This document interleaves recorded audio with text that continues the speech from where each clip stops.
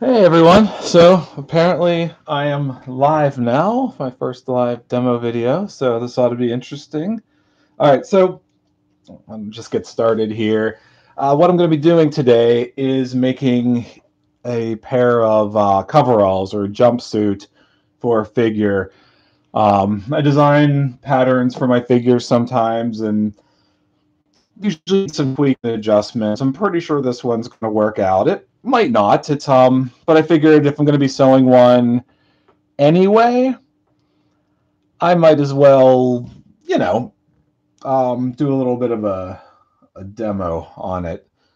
So let's get started with what I'm going to be using today. First off is my sewing machine, and it's a Brother XL 2600i.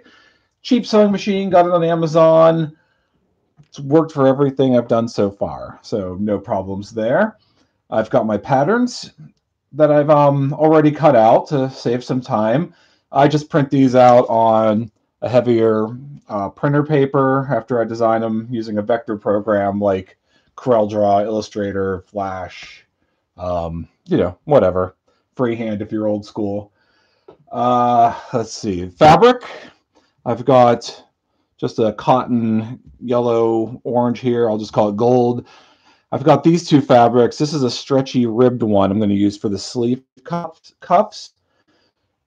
And this one is a yellow and black stripe I'm going to use for some additional detail. Both of these were white initially. This was white with black stripes, or black with white stripes.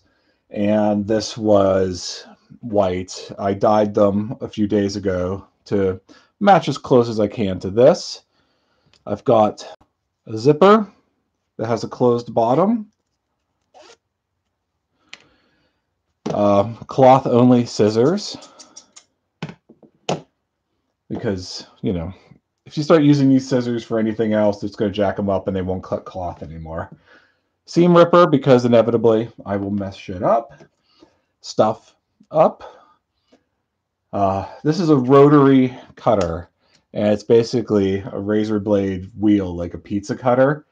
Kind of dangerous, to be honest. One little slip of this and you're in a world of hurt, but it does fantastic job of making quick work of cutting the fabric. This is just a normal dental pick thing. I use it when I'm threading the bobbin. A 3B soft lead pencil. I've been using this pencil for a long time, obviously. It's a soft lead, so it marks the fabric pretty easily if you're using a light fabric. If you're using a dark fabric, which I'm not today, but if you are, I recommend a white charcoal pencil. They work pretty well. These are just little thread snips. These work very well for just cutting the thread, removing things. Tweezers in case I need them. I don't know if I will or not. And some various clamps. Sometimes I make use of these. Sometimes I don't, but I'm going to put them out of the way for now.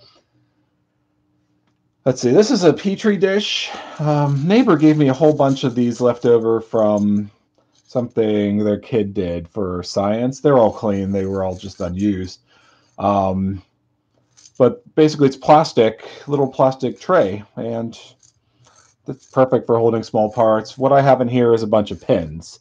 I've got straight pins. I've got sewing needle. It's just handy to throw them in there than trying to keep them back into the tomato over there.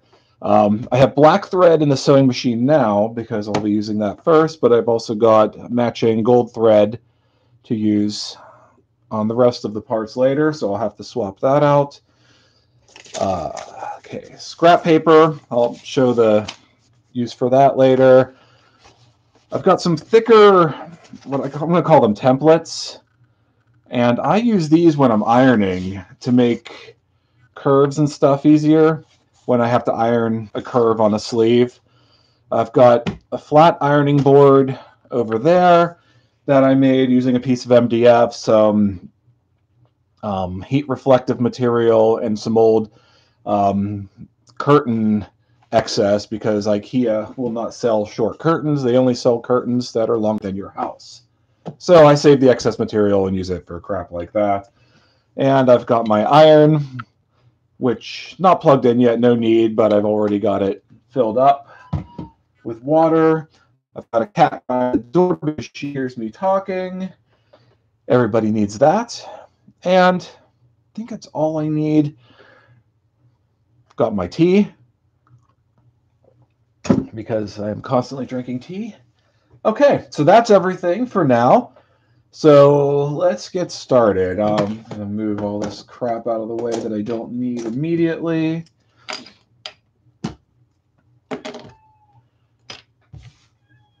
And I will get back to it later. All right, so the first thing I'm going to do is I've already pre-cut at an angle, 2 different angles, this stripe thread because I want it to look like caution stripes. So got to figure out where the center is here on the camera. There we go. Okay, so I've cut them 2 separate angles from the small scrap that I dyed just a couple days ago. And this is going to be on the shoulder of the piece. So what I'm going to do first is a little bit of pre-sewing before I even start marking my patterns, because I want these just to be on the top portion of the sleeve, not the whole sleeve. That might look a little odd. And put some of this other fabric out of my way. So I'm going to need a piece of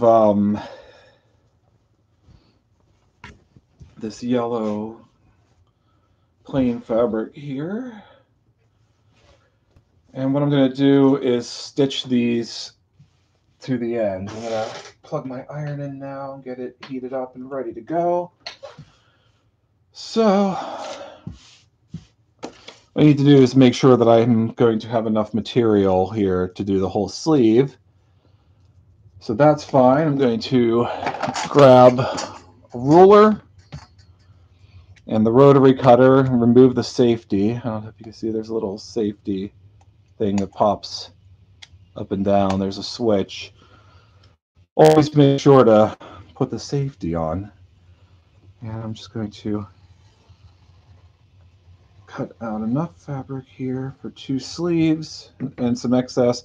You want to make sure you have a little excess when you're sewing. I hate to waste fabric and any kind of material, really, but with sewing, you kind of can't help it if you want to make sure that it sews well. You end up trimming it off the edge later anyway, so don't worry too much. About a 1/2 inch, that's all you really need. Yeah, let's see, I'm done with that for now, so I'll toss it out of my way. I'll cut this in half, 1 for each sleeve. All right, so 2 pieces. Now, what I'm going to do first is I'm going to set these aside, and I'm going to pull over my ironing board. Move my templates out of the way. So what I want is a flat, this is just thick paper. It's got like kind of a rib texture. It doesn't matter. Just any thick cardstock will do. And what I want to do here is just so, I just want to put a little crease on the edge here, and you'll see why in a second. I'm using a steam iron on the cotton setting because this is all cotton or cotton blend material. I might turn it down a little bit for later when I use the rib material because that is full cotton, I don't think. All right, so I've sewn the edge here. I mean, it's not sewn, I've ironed the edge here. So now I've got a nice clean lip on the edge. And I'm going to do it with this other piece of fabric. And I'm putting this back about 1/2 inch, 3/16, maybe. A little over 1/4, so it would be 3/8. All right, so this is nice and straight because, you know, templates help. All right, so get the ironing board out of the way. So I've got my 2 sewn edges here. Now what I'm going to be doing is, since I want the stripe to be on the top of the shoulder and the rest of the sleeve to be yellow, I'm going to top stitch this along here with black thread. I'll flip it over, and then I can see the stripe through there a little bit. This yellow material is not exactly thick, but it's fine for what I'm doing. And I will line it up along this line here on my pattern, and then I'll draw around the edge, cut away the excess, and then I'll have the sleeve portion. So let's get to some sewing here. Now, top stitching is the part that you guys are usually like, how did you get such fine stitching? And frankly, I don't know. I just kind of do it. So let me get this in a good position here so that you can see everything. All right, so I'm going to line up the fabric along the top, and I'm just going to stitch all the way down along the edge of the fabric, getting it as close to the edge as I can, probably about a little more than a 16th, maybe a 16th of an inch, a couple millimeters if you're international. All right, so I've lined it up. Now, you can't probably see it, but there's one little notch in the middle of the presser foot here that shows the center line. There's a little slot there so you can kind of see what you're doing. I kind of use that as my guide. I just keep it in a certain spot. Now the sewing machine works in several ways here. This button here is for reversing, and I'm going to use this to do lock stitching and go back 2 forward, stitch or 2 backwards, and then I'll go forward again. That's going to lock the end of both sides of the stitch so it doesn't unravel. There's a wheel on the side here, and the wheel, which I'll do now, turns the needle, and I'm going to go back a couple, and I just did my lock stitch by hand. Sometimes you want to hand do it slowly, so the wheel comes in handy for that. There's also on the floor below me, which you can't see, a pedal, kind of like a gas pedal. The more you push down on the pedal, the faster the machine is going to go. So I'm going to just do my edge here. I'm only pressing down on the pedal a little bit, keeping it lined up. One hand on each side of the fabric. And just steady and slow. And, I mean, it's going to feed, it's going to keep steady for the most part, but it can shift, especially if you have more layers of fabric. So I'm just going to go all the way across this whole yellow piece, go back a few stitches to lock it, and that's it for the first sleeve piece. Grab my little snippers here, pull the presser foot up, snip the thread. So I've got the first one here, and I don't know if you can see, there you go. So that's sewn right across that edge there. So on the top of the sleeve, it'll be kind of like that. All right, now I'm going to do the other side. Line it up on my fabric here.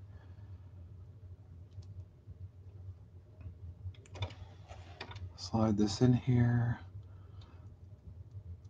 I mean, the sewing part's actually not too difficult. People ask me if I hand sew all the time, and I mean, you'll see some little parts here I will end up hand sewing, just because it's easy. But for the most part, I'm using the machine. Now, every once in a while, the top thread here, just because of this machine, when I push the foot down, depending on where the whole thing is, it's going to pull the thread back out through the needle. So I might have to rethread the needle if that happens. Usually it only happens if I forget to hold the thread down for the first stitch or two. Otherwise, it's fine. Okay, so I just did the locking stitch. Now I'm going to do the same thing, go along the edge slowly.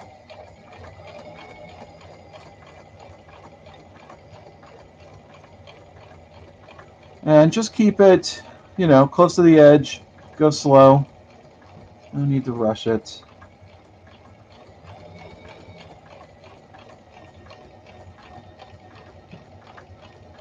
Almost to the edge, and a couple back stitches. All right. So, as I'm turning the wheel at the end here, I'm just aligning the needle up back into the proper position, out of the fabric. And the other side's done. So now I have two sides, and these sides have stripes going in the opposite direction, which will be handy later. All right, turn the machine off, push it out of the way. Okay.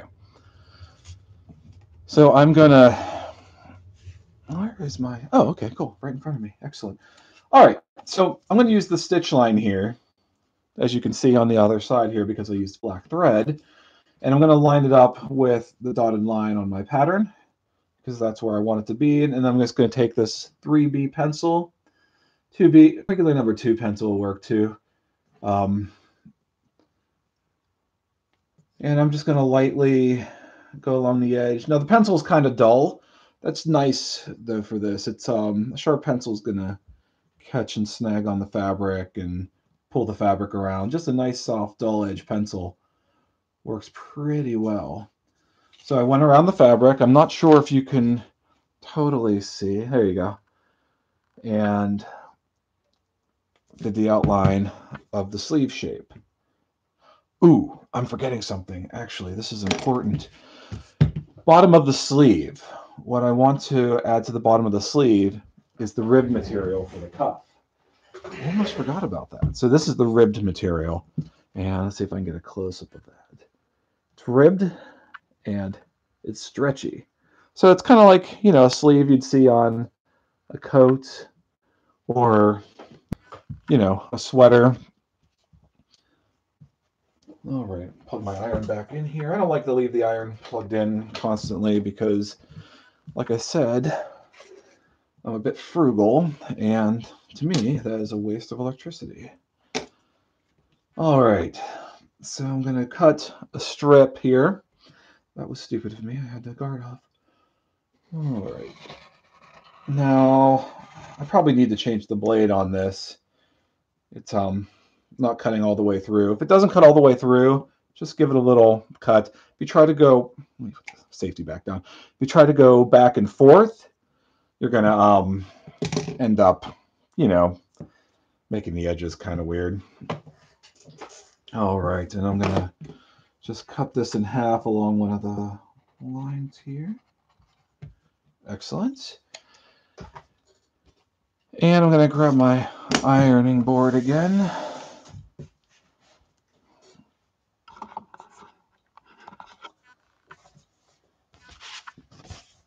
And I'm going to iron along the edge. And I'm just going to kind of center this. And again, I could trim away any excess later. I'm going to iron a crease in this anyway. It's just easier. Definitely want to try to steam iron it. It just holds the, especially if it's a cotton, it'll hold the shape better. Okay, so this is creased on the edge. It's not going to start flying away from me later, which is why I'm doing it. It'll just be easier to control. Do the other piece, fold it over the template.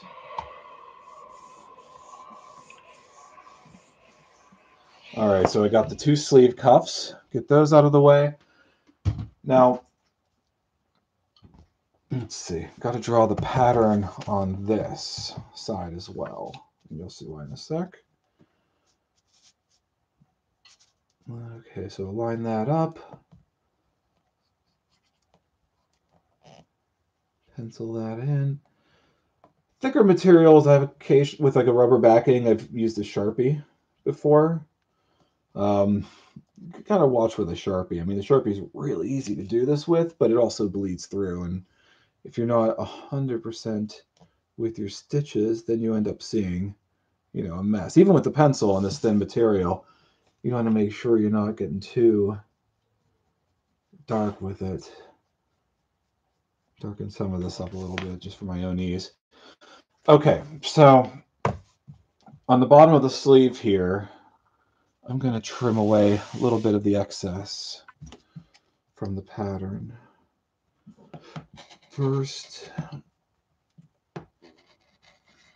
see how slick that is? I love this tool. Sure, it works on paper too. I've just never, you know, bothered.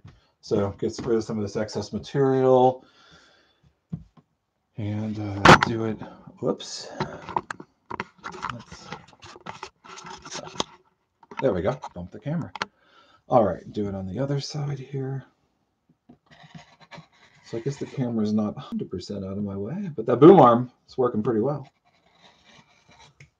Feels weird to have to just keep talking to myself, but that's what you got to do, I guess. All right, cut the excess off top of the sleeve here. All right. So now what I'm going to do is kind of reposition this camera again. All right, this is the sleeve. This is the bottom of the sleeve. This is the cuff that would be around here. So the sleeve should only go to about here. The cuff would go about that far on the sleeve. So what I need to do is along the bottom of the sleeve line there, I'm going to iron it back so I have the nice clean edge, same clean edge I have along there on the front. And then what I'll end up doing is sewing the cuff fabric to that before I even sew the sleeves together. So cuff, sleeve, top shoulder detail, that's how that'll go. Let me do the ironing on the other sleeve.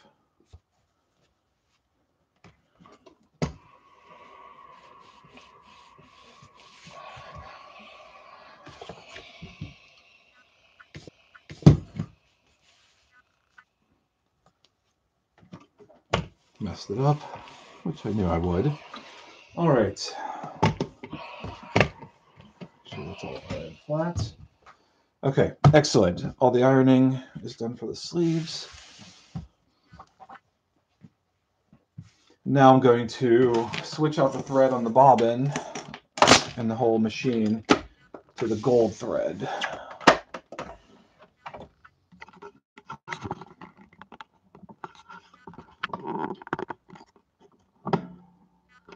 Okay. So got my spool of thread, got my bobbin.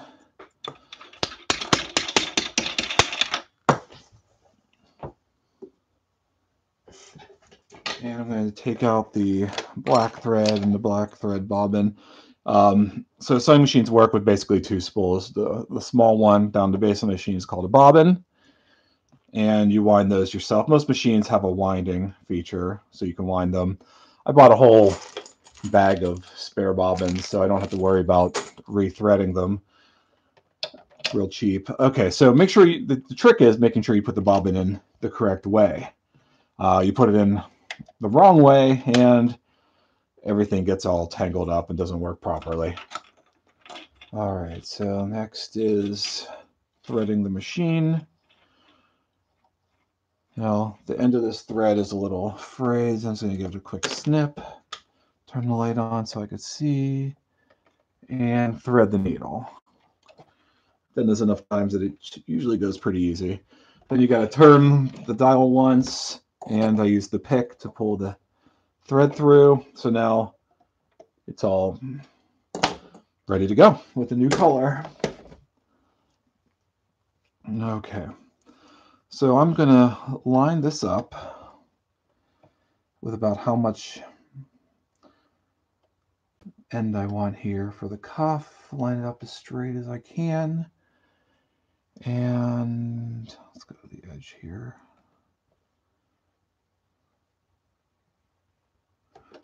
You notice I'm not pinning anything yet. I will pin stuff later, but for stuff that's just, preliminary, lined up straight, edging stuff, it's not 100% necessary. Okay, so locking stitch, and then I'm going to go across and top stitch this in. Slowly, carefully. Now I'm using the yellow thread, which will pretty much disappear. I mean, you'll see the stitching, but it's not like it's going to be a black line. Sometimes I top stitch in a color thread. I want something that looks more like a stripe, but that's not necessarily what I want here. Lock stitch the end, and snip that. Snip the edges of the thread here so they're not hanging around and getting in my way later. Okay, and then I'm just gonna cut that excess off. So once I do that, I've kind of lost some of the pattern on the back.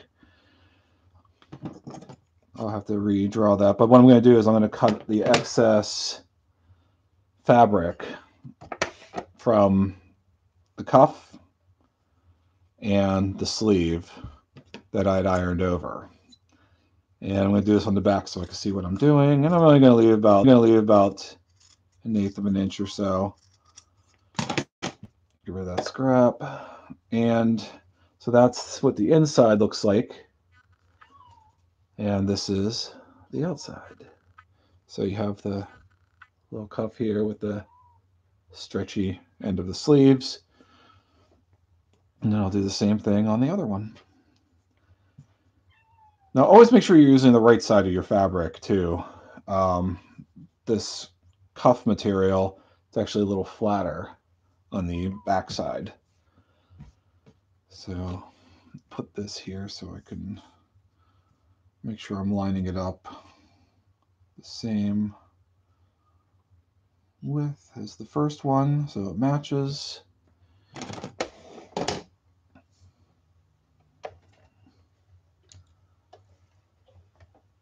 And do the same stitch. Locking stitch first, and then top stitch along that.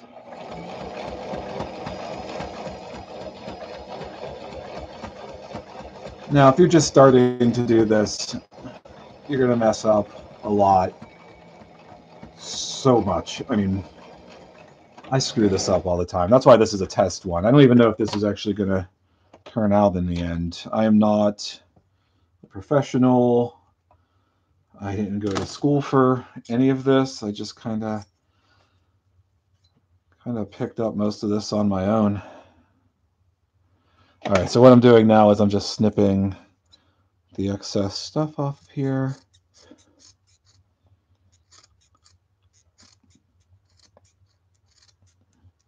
It's kind of funny. I don't actually watch many YouTube videos on how to do stuff, and yet here I am making a YouTube video on how to do stuff. All right, so what I'm going to do is line my pattern back up over where I'd already lined it. And so now I can see here on the inside of the sleeve, I'm just going to kind of continue drawing downward, just put a little light pencil line. That's going to help later. So now my pattern is continued all the way to the bottom of the sleeve. And do that on the other side.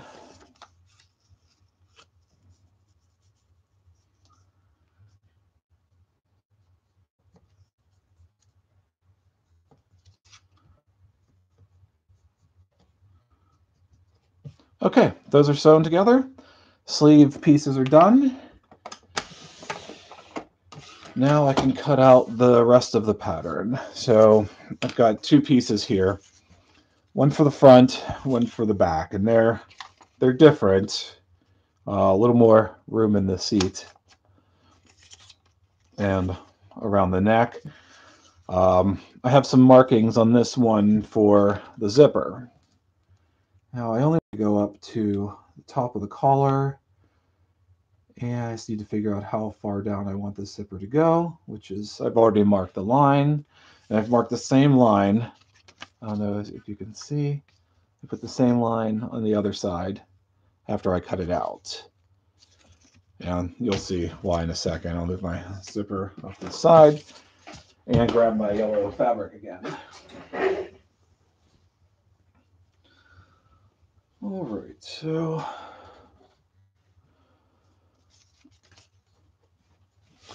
what you end up doing is the front two pieces and the back two pieces are each mirrored. So I'll cut one of the back piece on the front side here after I mark it. Now this cotton fabric here is, pretty nice. It's not a stretchy fabric. Stretchy fabrics are a pain to mark. they want to pull with the pencil or pen.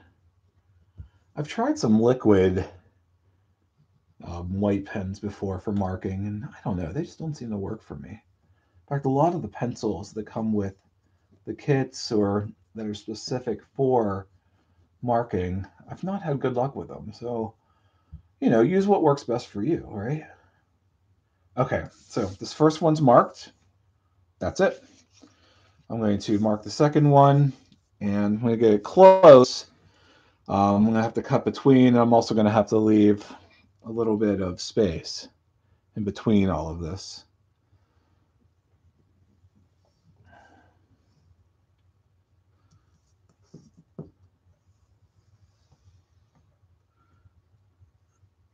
So I flipped over the back side of the pattern.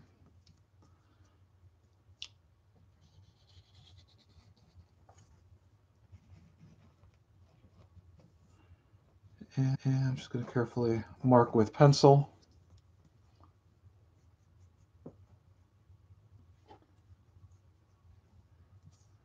All right, so I've got the two sides of the back here, left and right, and I'll just put a little, actually, I'm not going to because it'll show up. I'll put it on the edge.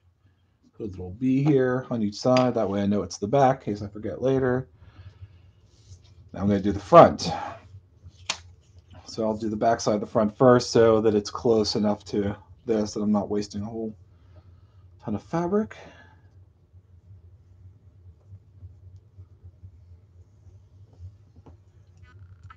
And just carefully line this with your pencil.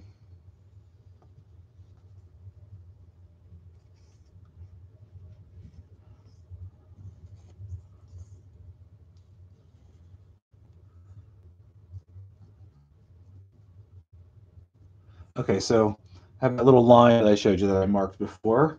I'm just going to extend that out onto the pattern here.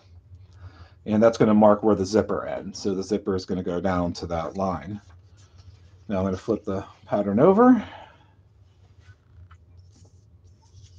and draw the front part.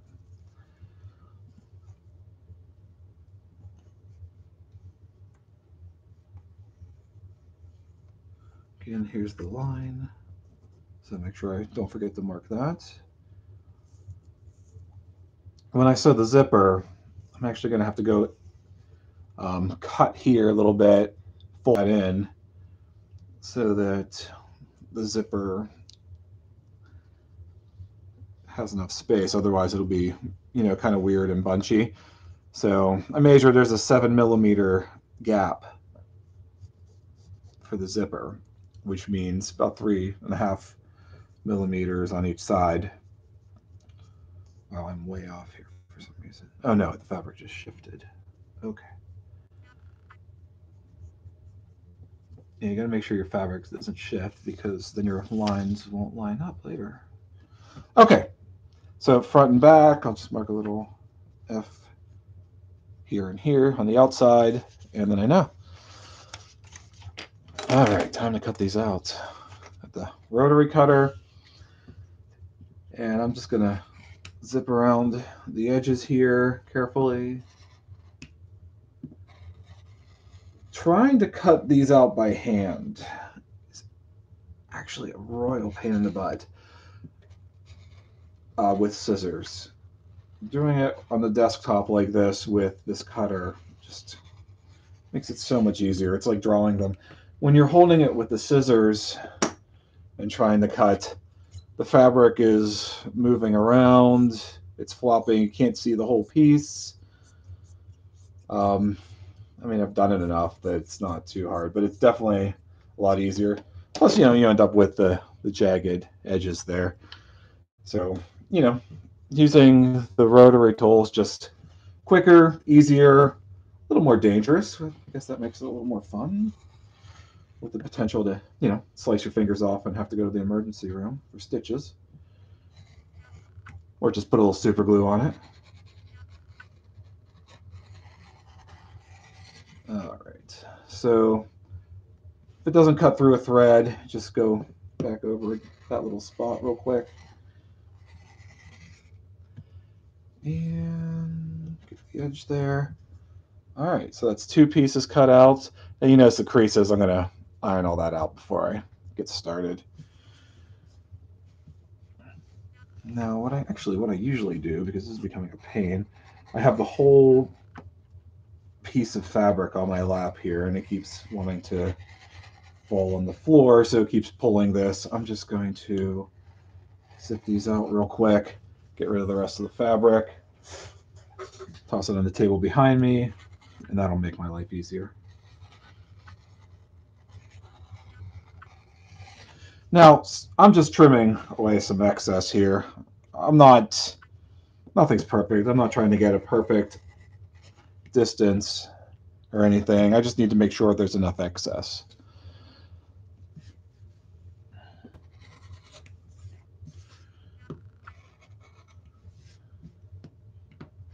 Yeah, I love these rotary tools. This makes it so much easier. Okay, that's it. So I've got all the pieces for the front and back marked and cut out. So now I'm going to iron these smooth, and then I'll start stitching. Put the iron back in.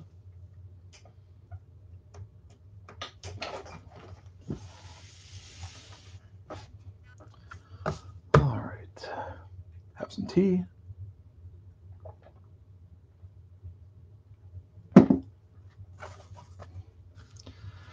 My iron heats up pretty quick, thankfully, so no big deal there. All right. So I try to keep my ironing on the inside of the suit. I've noticed even with the cotton material, sometimes you can get a little melt or shine. So I try to keep that minimized. Wow, this fabric's really kind of thin, isn't it? All right, so what I'll end up doing if I put this on a figure is I'll put a white bodysuit underneath it, which, so you don't see the skin underneath. Although it's probably going to be fine. It probably won't even matter, to be honest. I could double all this up. I could make 2 layers of everything, but that's a little overkill for this, especially since this is mostly a test. I have some iron-on graphics I already cut out on my Cricut. I'll show you guys later that'll go on this, and they actually kind of match the shaft and the ramen shop that I did. So this could be a costume potentially for, a customer in the ramen shop. I could have a guy sitting on one of the stools eating a bowl of ramen. I'll have to do a demo on that one of these days, making those bowls of ramen. Okay, so now's where it starts to get tricky, where I'm sewing the main parts together. So really, for the bodysuit, it's just 6 overall pieces plus the zipper, the 2 sleeves, the 2 halves of the front, the 2 halves of the back. So I'm going to put the 2 halves of the front to the side, and first thing I'm going to do is I need to sew the back together. So this will be along the back and then down along the butt crack. So I want to make sure that this all gets lined up. You sew on the outside for this part. So what I'm going to do is I'm going to put a pin right in the corner here on the pattern, and then mirror this. So flip it over, and now I got to make sure that same pin comes through the same corner on the opposite side here. So that lines up those 2 corners. I keep my pins kind of just straight up and down. I end up poking myself a lot, but the pin's just going to stay there, sticking up throughout this process. If I try to do the pin, if I try to weave it through, what's going to end up happening is that it's going to shift the fabric, and I don't want that. When you're working with small stuff like this, you want to be as precise as possible. Okay, so now I'm doing the same thing down at the crotch point. So having these two pins, and I could see and feel the pins are standing straight up, which is good. That means nothing's pulled off, nothing's shifted. So when I sew along this line here, when I flip it over, the stitch should actually be on the pencil line on the other side. I can give it a little test. Take a pin, put it down in the middle here, and pull up. And as you can see, the pin came through on the other side, right along the line. So I did that kind of perfectly. Hooray! That doesn't always work.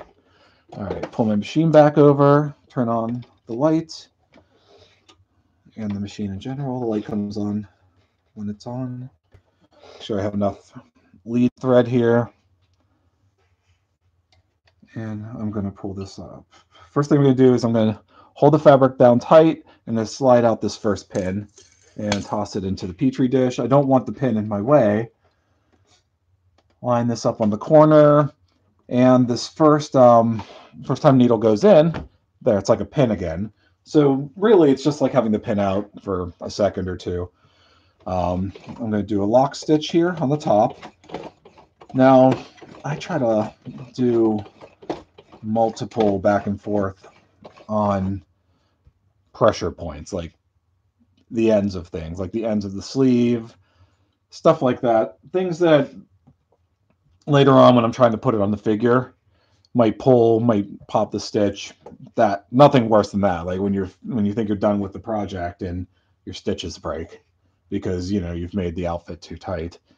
All right, so now I'm just going to sew slowly along that line. Now this line is not straight, so I'm softly shifting the fabric over. If I try to shift it too much, though, like I have that curve, this tight curve here at the bottom, if I try to shift the fabric too much, it's going to, unalign it at the bottom. So I'm leaving that needle end still, and what I'm going to do is the needle is down through the fabric. I can lift up the presser foot, turn the fabrics a little bit, give it a couple turns. Needle's starting to get in my way now, so the pin, I'll pull it out. Needle still down, lift up the presser foot, turn it, give it a couple hand turns here. And this is when you end up doing the hand cranking. When you're doing tight little edges like this, you want to make sure that you don't overstitch it. Too many stitches, it's going to want to go in a straight line ish. Okay, so now I'm at the end of the crotch, so I can do my lock stitch. And that's done. So let's see how well I did here. Snip that off. So this is the front side, and the stitches along the pencil line. The back side, pretty good. Slightly off here, but it doesn't really matter. As long as you're really close, and this is actually about as good as it gets. I'm trying to get that close so you can see. There we go. So you can see it went through pretty well. All right. Snip off the excess thread here at the top. Already did it at the bottom, underside. Okay. So now back to a little bit of ironing. All right. So I've got this sewn here. When I open it up, that's actually the back, the figure's back here. I've got this excess fabric here. I want to keep that there for now. And what I want to do is I'm going to flip this over and iron it straight. Now, ironing things, what I'm doing here, I don't know how to explain this. I'm cutting little lines into the fabric here, as close to the stitch line as I could possibly get along the curve. If I don't do that, it's going to be, the fabric's going to want to bunch up when I open this up, but it all kind of folds together then whenever it turns for the butt. So You don't want to look like he's carrying a load. All right. So now I'm going to take this back part here. I'm going to iron along this.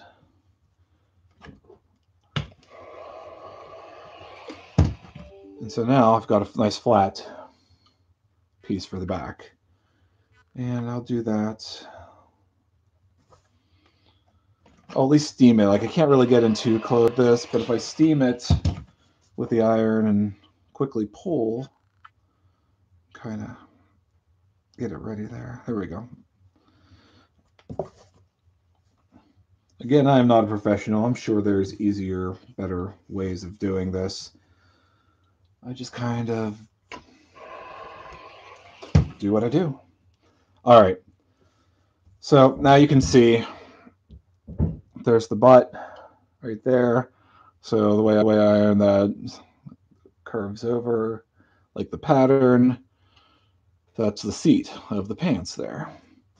All right, so the reason I ironed that is I want to put a top stitch on both sides of this. Just it just looks nicer.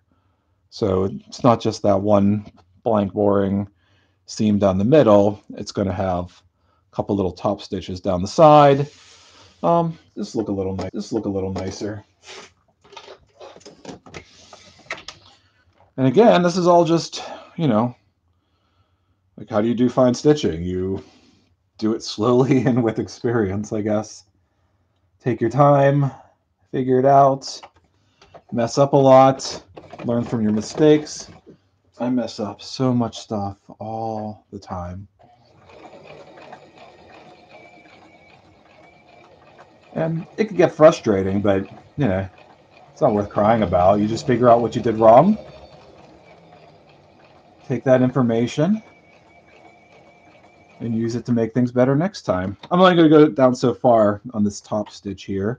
Now I'm going to go across the seam a couple stitches, and I'm going to go back the other side. Now I'm using the center seam here that I'd already sewn as a guide to line this up. So now I'm going back up the other side. And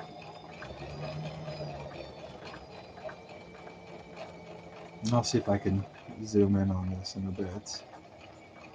I'm going past the collar line a little bit on this. It doesn't matter. All right, cut away the excess thread. And let's see if I can zoom in here. So see, that looks nicer than just the plain boring seam. It's a little tricky to get that all the way down into the seat area. So I only did it so far down. It won't matter, it'll look cool. Plus I'm going to have a nice big graphic on the back, which will be pretty cool. All right. So that's it for the back for now. Next up, what should I do? This is tricky because I'm actually kind of thinking of how to do some of this on the fly. Because I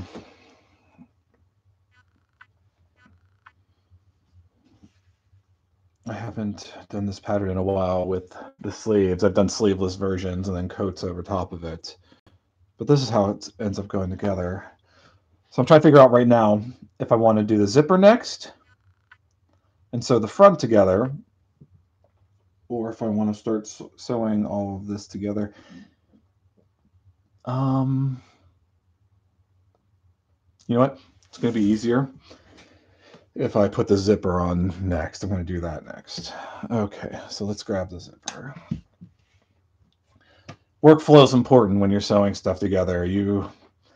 If I were to try to sew the sleeves together now, it would be very difficult to sew them on the actual figure later, on the actual rest of the suit. All right, so remember the lines I marked on the front before for the zipper? They match on both sides. And I need to go in an additional 3 millimeters or so. So I'm going to take this same pattern and I'm going to move it in a little bit. And I'm going to mark where I need to fold for the zipper edge. on both sides. Actually, I'm going to grab one of my alien jumpsuits, which I haven't put on a figure yet, behind me, and show you how this is going to work. The zippers on those are on the back of the suit, but on this one, I'm doing it on the front, which I haven't really done in a while. Okay, so I've marked additional lines here on where I need to fold for the zipper. Let me grab the jumpsuit. Okay, so when I'm talking about the edges is you can see here there's a nice clean top stitched edge on each side of the zipper. And on the inside, you can see where the fabric was folded over beforehand. Now, the only weird thing I haven't been able to figure out is the bottom of the zipper on these closed-end zippers. What I did here was I used some fabric glue and glued a piece of gauze grain ribbon, which looks like webbing, and I glued that over that rough edge. But I can't figure out how to get a nice clean edge there without sewing an additional piece of fabric over it. And what I don't want to happen is for that to start fraying and look really weird. So the little piece of ribbon there, in fact, I've got a little yellow piece here to use on this, it cleans up that edge nicely until I figure out the real way to do it, which might not even work on something this small. That's the other trick, is sewing stuff for an actual, human-sized human seems a little easier in the long run. But this is essentially how the front and back would go together if I didn't have the sleeves on it. This is the underneath suit for the turtle aliens, the torptillions.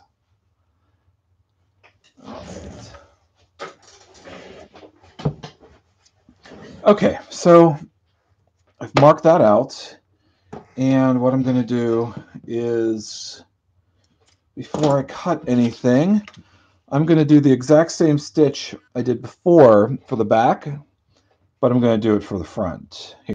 And I'm only going to go to where the zipper is. I'm really only going to do the crotch part of it from here to here. I'm going to leave this loose to sew the zipper onto. But I have to go across, along the original line, not the 3 millimeters in. So, and I'm just going to use the same thing I did before with the pins. Put the pin through one, put it through the other side, and then when you turn it inside out, you don't see any of this edging. So you'll notice the pattern is on the outside when you're doing it like this. All right, get another pin.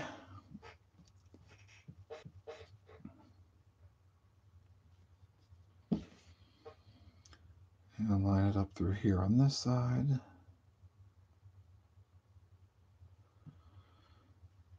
And then check your work, make sure it's all lined up.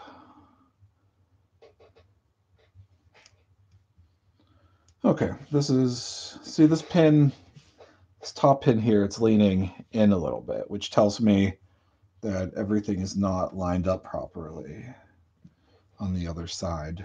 This might be pulled down, or it might just be a matter of, oh, you know what? I shifted a little bit when I did the front markings, if you remember. That's the problem. Okay. So now I'm just going to sew from here to here. And leave that back pin in.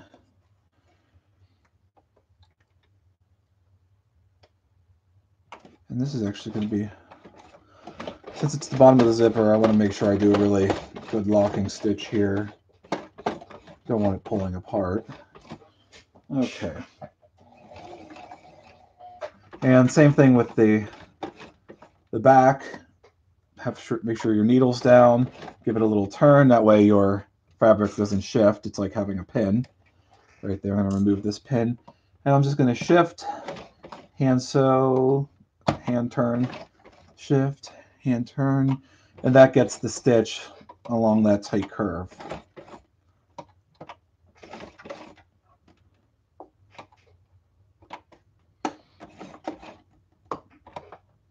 Oops, the pin was off. So now I got to kind of figure out where that was. The pin wasn't down. And the last few ones are fine. Lock stitch at the end. All right.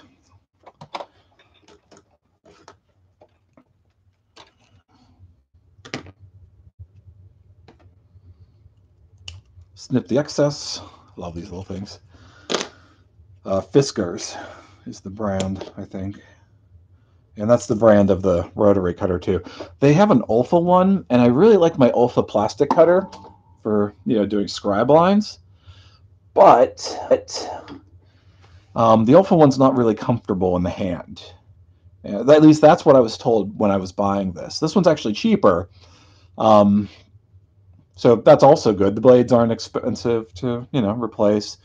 I actually have bought these round blades before in the past. I've used them when I've had to scrape round edges of plastic and inside of like figure creases.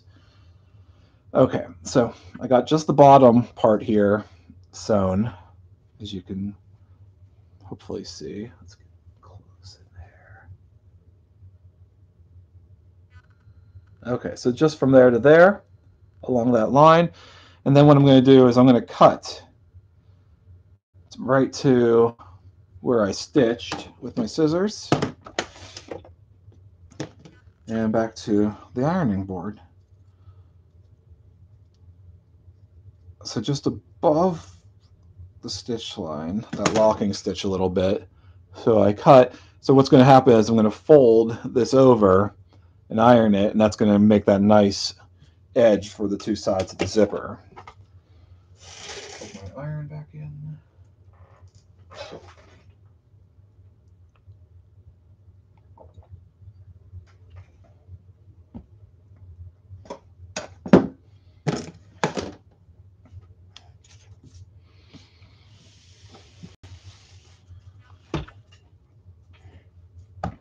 Okay. Now this is mostly straight. This line here that I've got to iron along. At the bottom, it curves off to the side slightly. And I think I have a template for just that.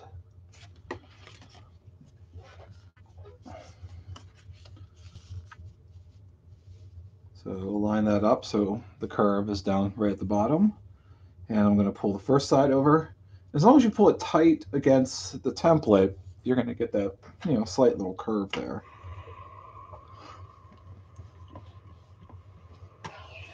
Okay. So that's ironed. And I'll do the same thing on the other side.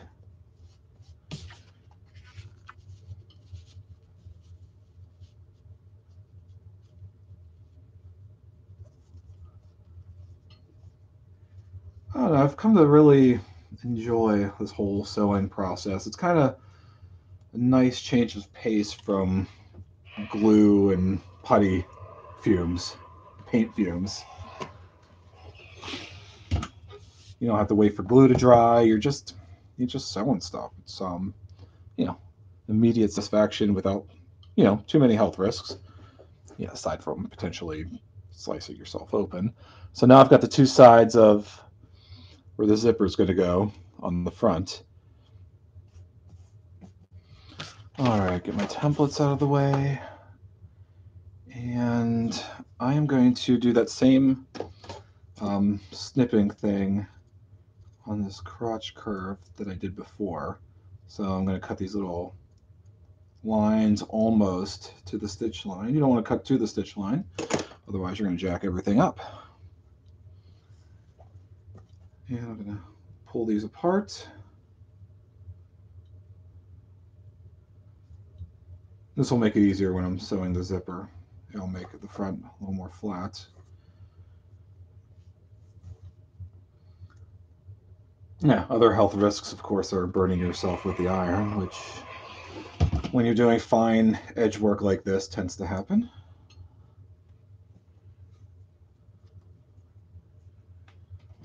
Poking yourself with needles and pins, that's days of fun, having sensitive fingertips.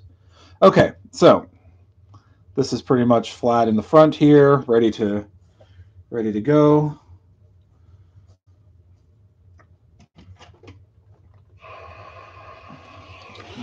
right. So first things first, I'm going to take this little piece of ribbon here that I mentioned before, and I am going to use it to protect that open edge. It'll fray if I don't do it, and this is just going to make it look a lot nicer. This is a piece of grouse grain ribbon. It's a nylon ribbon, so the edges of it will fray unless you heat seal them. And that's actually pretty easy to do. I'm going to I already heat sealed the edge here, but it doesn't look right. You take a lighter and just hold the edge of it kind of close to the flame. You'll notice it melting a little bit, just close enough that it's to get a little bit of a lip. Okay, so that's what the flame looks like on video. And now the edge is sealed. It's not going to fray. You're good to go. Grouse grain ribbon is fantastic to use for webbing, straps, stuff like that, belts. So what I'll do is I'll end up gluing it on one side, on the back side, flipping it over, adding a little more glue, and then it's just going to cover that gap right there. Put a nice solid edge. I was really hoping to have a black zipper for this project, but I'll just use a yellow one. It matches. It's the exact same color, but I gotta get my fabric glue off the shelf here. Thought the black would look cooler with the black graphics and stripes I plan to add. All right, so this is Fabric Tack. You can get this at Joann's. This is also the same Beacon brand. It's also the same glue that I use when I'm attaching hair, like I did for the assault proxies. It is acetone based, so it is smelly. And what I'm going to do is I'm going to remove any of the excess goop from the tip. And get it down to the bottom because I've been using this for a while. One of my Facebook friends, Anna Nazarova, I'm really bad with names. She recommended this for the hair, and I found that it's probably my favorite fabric glue as well. So I'm going to slide this under there, carefully center it, and just give it a little pressure because I don't want the glue to come all the way through. Forgot to unplug the iron. Okay, so let that dry for a second, and then what I'll do is I'll add more glue and I'll flip it over. Okay, doop-de-doop-de-doop. This next amount of glue I'm actually going to add using a toothpick because I don't want to risk getting glue into everything else. And this glue is thick. If you've ever used E6000, it kind of reminds me of that as far as consistency. So I'm going to spread this glue here carefully. It's very rubbery. And where did I put my tweezers? That's what I'm using the tweezers for. I'm going to pull it over the edge, make sure it's lined up right along the seam. Close this up because this stuff dries very quick. And now I've got a nice glued crisp edge there using a similar enough gold ribbon webbing. Okay, so next up I'm going to add the zipper. I need the zipper to go, so I need to figure out, nice part about this fabric being thin is you can kind of see your pencil lines. So, oh, you know what? No, I did. Okay. So it needs to go to right here on this one. I'm just putting a light little pencil line, and right here I can see the lines from my pattern through the fabric. So I've got two little lines here, the mark where the top of the zipper should go. The zipper is a little longer, I think, than I need, possibly. Yeah. So I'm going to line this up, and I actually need the presser foot, the zipper foot. I have to change out the foot on the sewing machine. Most sewing machines will come with a little tray of extra bits, extra needles, things that you need to. This is being difficult. Things you need, like the zipper foot, etc. Mine also has a buttonhole sewing thing, which I've never been able to get that to work as well. So I'm going to remove the normal presser foot, and I'm going to pop in the zipper foot. Now the zipper foot, what's neat about this is it's got two sides. The foot is narrower than the regular presser foot here. So you notice this is the connection right here. This has two connections, one on each side. And what this does is it ends up putting the foot, depending on how you attach it, on one side of the zipper or the other. So it's not pressed on the zipper. It just makes it a lot easier to sew zippers in. So I am going to probably put that on the wrong side, as I do every time. If that's all right. And I'm going to line up the first side of the... Of course I did. Okay, there we go. Now it's on the right side. Okay, so you want the foot to be not on the zipper side. You want the foot to be on the opposite side, on the side where you're going to be putting your top stitching to sew the zipper in. So all I'm going to do is I'm going to put a line, a top stitch, along this side of the zipper. I'll be done with that. And then I'll do it on the other side of the zipper. And oh yeah, one other little trick I'll show you guys is there's going to be excess thread. You want excess thread, actually. I'm going to make sure I pull some excess thread out of here. And so you snip the ends of the thread usually, and I usually snip them pretty close, but that's only if the thread's going to be hidden on the inside. Since this is an outside end, I leave some sticking out. I thread it through a needle, poke it through, tie it off on the other side, and you never see it again. It's a nice clean edge. All right, so I'm going to get this real close here, and I'm going to put in just a simple locking stitch. I don't need to go crazy on that one.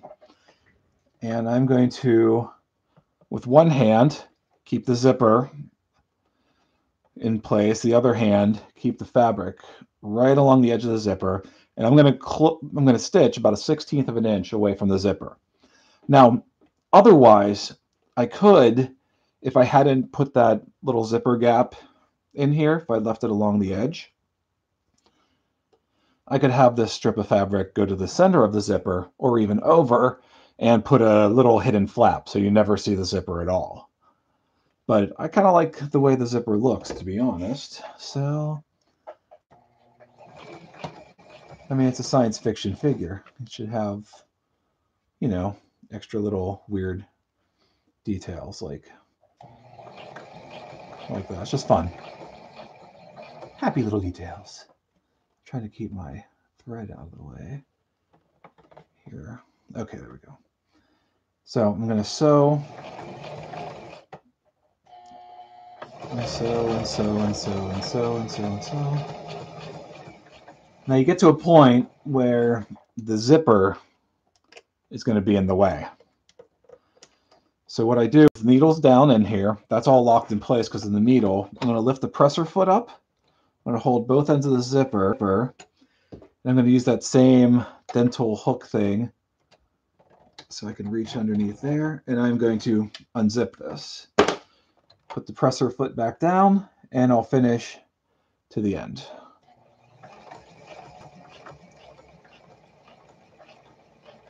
Simple lock stitch at the end of the zipper. And that's it for one side of the zipper. I'm going to make sure I pull enough thread out, get the machine out of the way. So the ends of the thread here that I would normally snip, that would leave kind of an unsightly little piece of thread sticking out of the end here. So I'm going to thread the one on the front through a needle.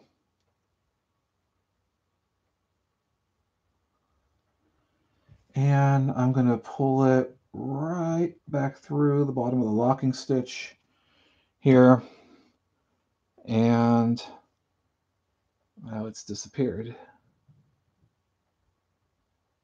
Oh, come on.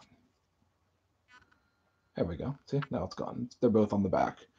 I like to tie them when they're on the back too. I probably don't even need to, but just in case it ever works its way back out, I just give it a little single knot there, snip it on the back, and we're done. Do the same thing on the bottom, and then I'll move on to the other side. So this is why I made sure I had enough. Oh man. Okay, thread the needle. That's why I made sure I had enough excess thread at the end. Otherwise, I have to poke the needle through halfway, then try to thread it, which is a little more difficult. Tie this off. Cut.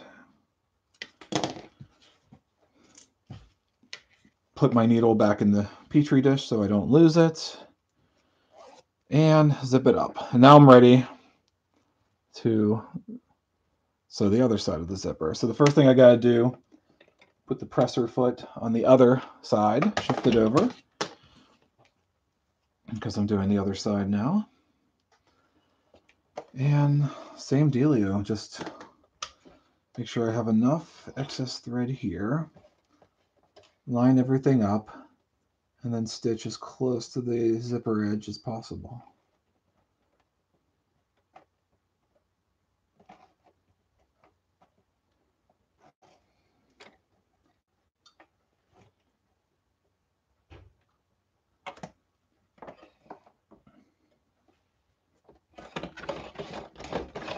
Okay, lock stitch in place, and now I just hold the fabric close to the edge, about a 1/16 of a way, and sew up the other side of the zipper.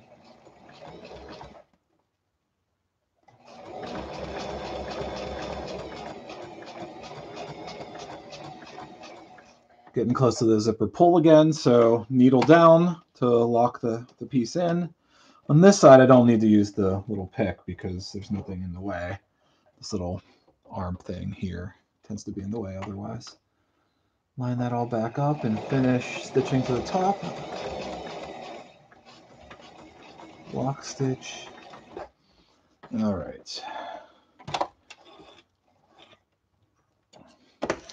And now I can use my needle and sew this up again.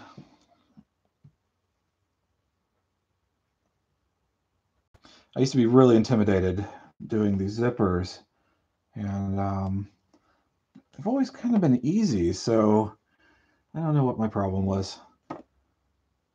New things tend to be that way though. And once you practice something enough or do enough of it, and you kind of figure it out. And that includes, like I always say, making mistakes. If you mess stuff up, you never learn how to fix your mistakes. And sometimes I learn a lot more from my mistakes than I do my successes.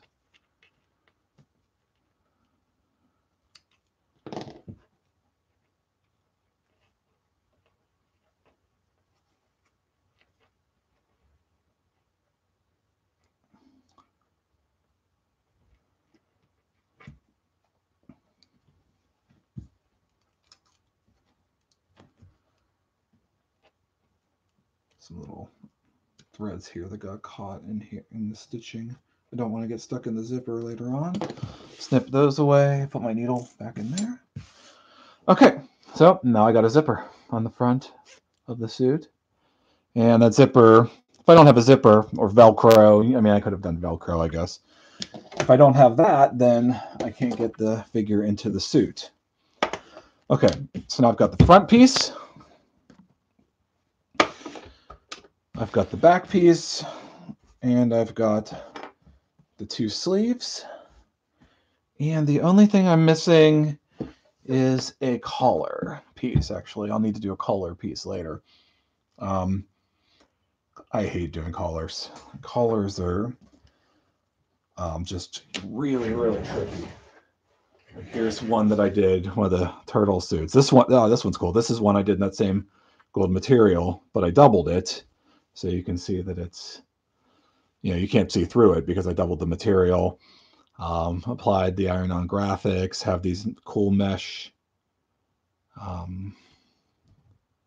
pockets that I did with some of the grosgrain ribbon to hide the rough edge glued on there. So it's a pocket there, that's a pocket there, so they can put equipment in their upper sleeve pockets, kind of like the Star Wars flight suits for the Rebels. Graphics ironed on down the sides, but the collar around the top. The collar has to it's just, they're tricky to sew. I don't know. I actually did a decent job with these, so I'm feeling a little more comfortable about it today. But this is also a longer, taller turtleneck style collar than I plan to put on this suit.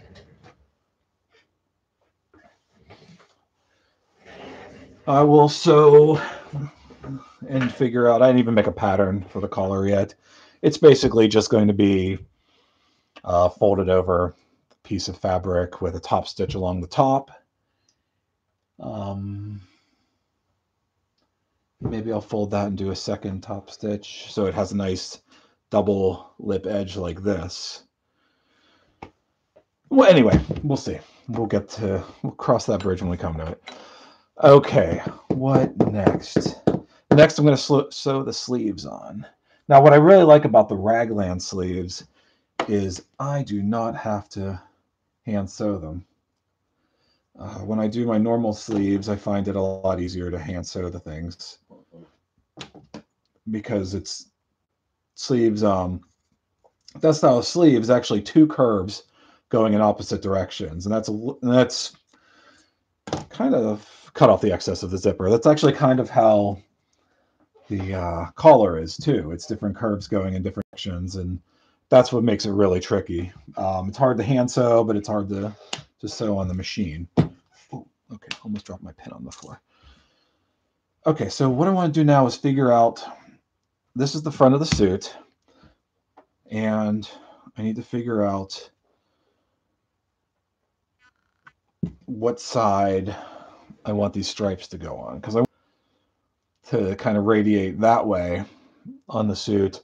Otherwise, the stripes are going along the front instead of radiating out, just based on the whole way it curves. So if the stripes are on this side, see how it kind of looks like that. If the stripes are on the front side, you get more bang for your buck. Okay, so that's the side I need it on. So when I flip this all over, they're all on the opposite sides.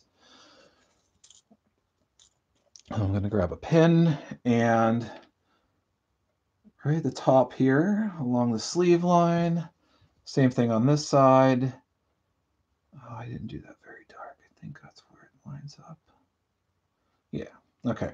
So put the pin through, line it up, do the same thing on the bottom.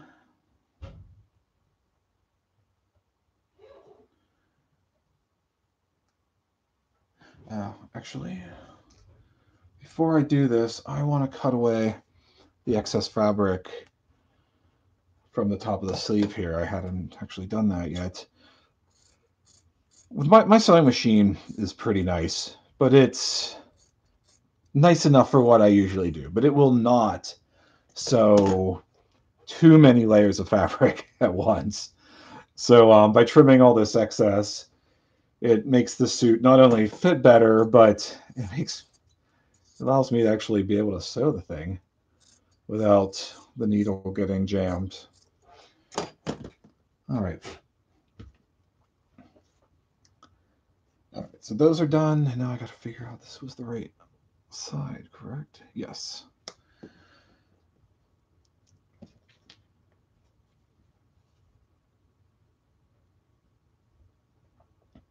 All right, put the needle through the top thing here, have it come through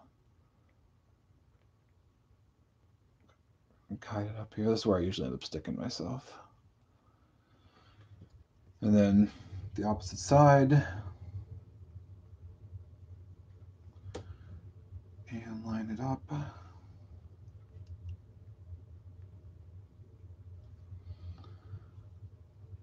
All right, so pull the needles all the way through, hold them straight up, and Let's see if it's lined up. And it seems like it's lined up pretty well.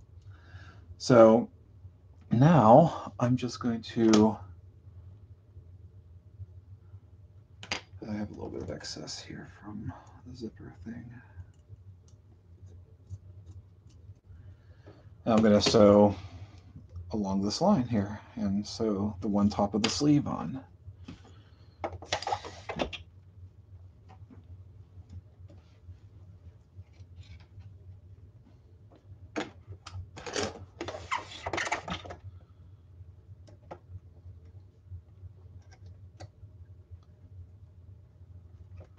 Slide that first needle out.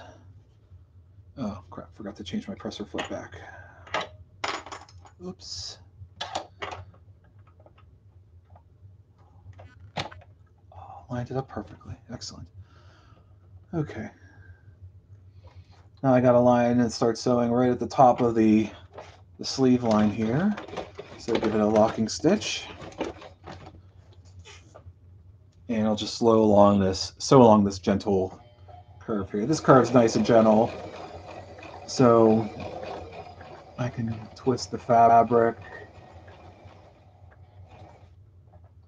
remove this bottom pin so it doesn't get in my way, finish sewing to the end.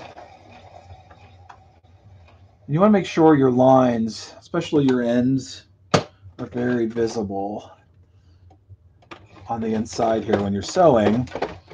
Otherwise, you don't know where to start and stop, and that becomes a problem. Okay, there we go. Cut away the excess, and I'll show you. Okay, so here's the front of the suit and the sleeve, and how it would go from the collar. Here's the collar to the sleeve here, and it'll all start to make more sense. So then I'll sew the other sleeve to the other side of the front, and same deal, just mark everything. Everything's marked with pencil. Not very strongly, actually. I can't tell on the black thread here where everything starts and stops. So I just want to make sure I make that just a little darker on the edges. There. Now I know where I'm going.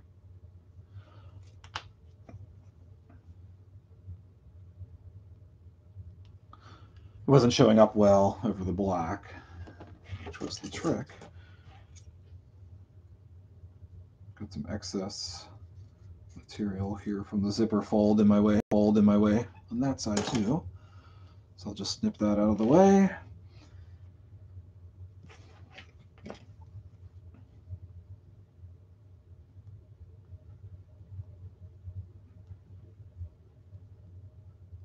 Okay, lined up. Get another pin and do the same thing on the other side.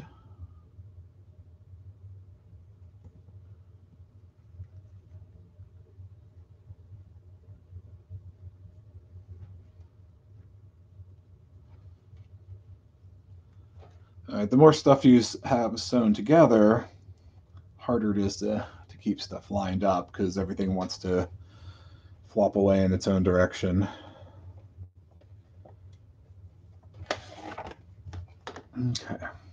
So the reason these are gentle curves is those make the the little gap for the sleeve when it's done, for the arm to hold, for the arm to go through. You don't want that to be just flat.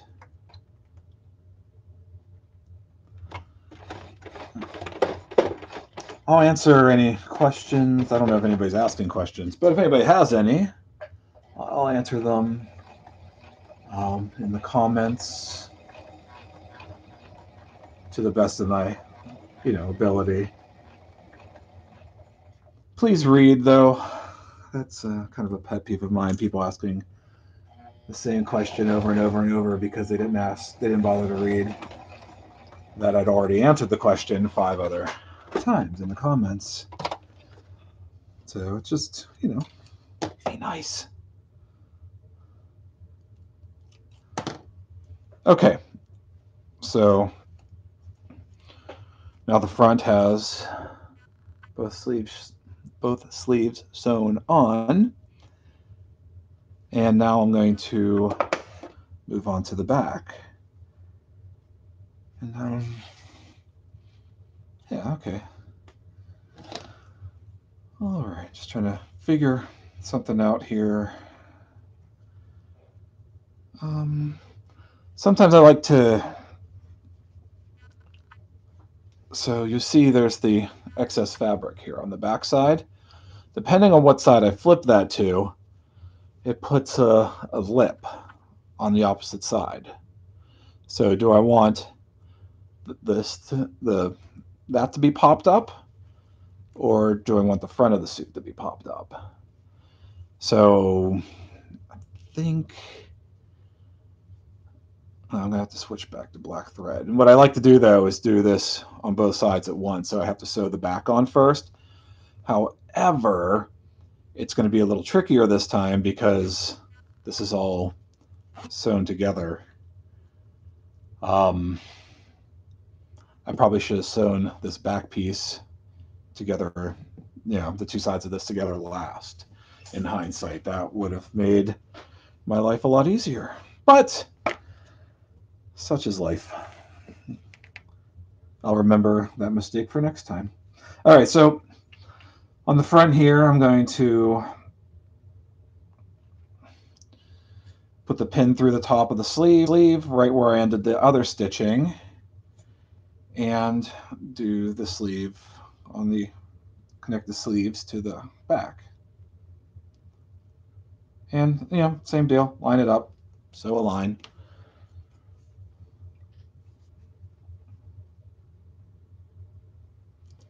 It's a process.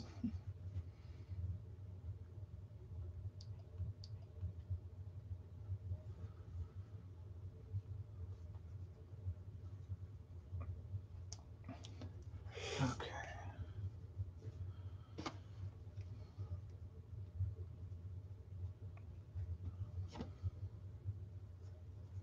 And the other trick is making sure you don't accidentally sew, like, another part of it in. You need to make sure everything is out of your way. So I don't want to accidentally sew the bottom of the leg to the top of the sleeve, for example. All right, line this up, and then get it under the presser foot.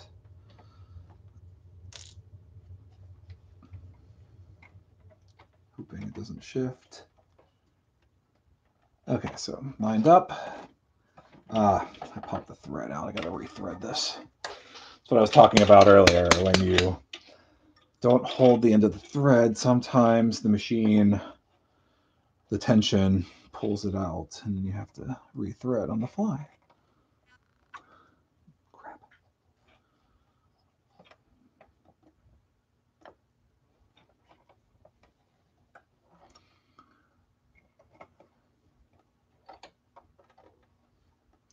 And doing live demos not so bad. I feel like I'm just doing my normal stuff, including the talking to myself.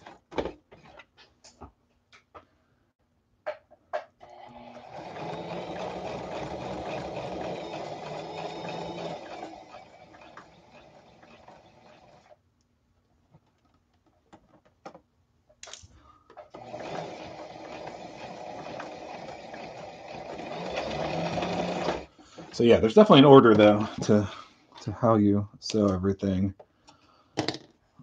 All right, so now got the front and the back. So here's the back, the sleeve, and eventually it'll all get folded over and sewn on the inside to form a suit. So now I gotta sew the other sleeve to the other side, to the back side, and then I can move on to the next step.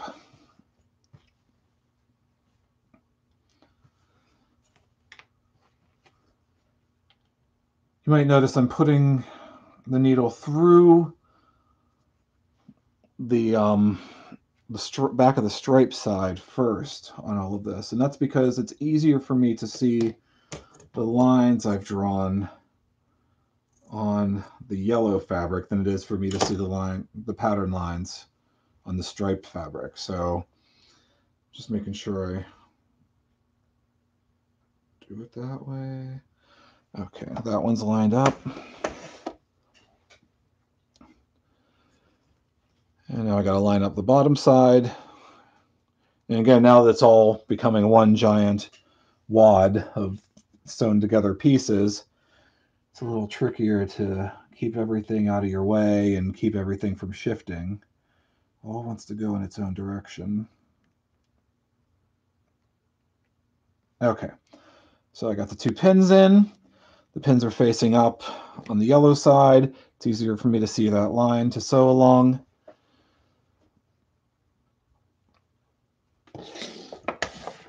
Okay. And everything feels more or less lined up. Okay. Slide that needle out. My needle. Ow. Okay. All right, lock stitch at the top. Make sure everything's still lined up, and then sew along the sleeve line to get the other side of the sleeve sewn to the back. My needle's away.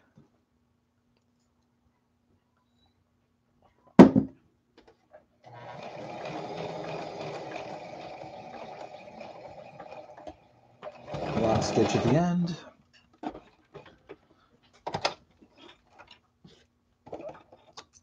Okay, so now what I've got is this big, massive wad of stuff here. But if I turn it the other way, you'll see, kind of turn it inside out, right side out, really, that it's actually turning into a suit. So I got the shoulders. You can see why I put the stripes, made sure I put them where they were. They look better on the front than they do on the back, I think. I like it that way. Cat's still banging at my door. She thinks I'm talking to her. Okay, so then the zipper works. That'll be on the front. And the next thing I've got to do is, let's see, I could either sew along the sides here on the inside, and you start for the edge of the sleeve, you go to the armpit, and then you go down the side here. Or I could do the inside crotch piece first and save that for last. I usually save that part for last, though. Just it's one of the harder parts to line up. So what I'm going to do next is I'm going to flip this back the other way. I'm going to sew the 2 sides together, and then when those sides are together, I could actually do the hem at the bottom of the legs, because then it'll all line up. I won't have the hem looking like that when it's all done if I tried to fold this over now.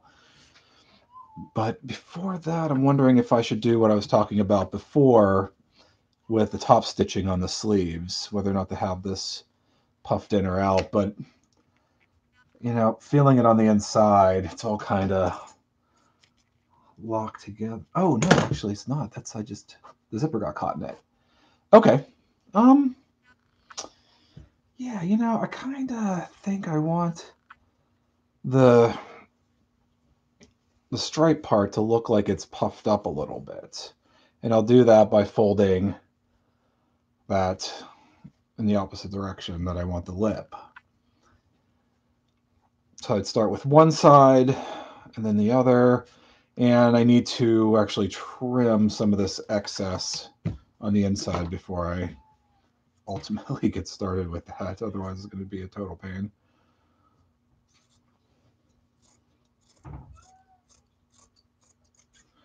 And I'm going to cut right here is where the stitch ends for the sleeve. I'm going to cut a line right here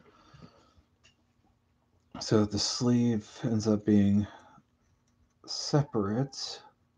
Almost, I'm only cutting almost to the stitch, not quite.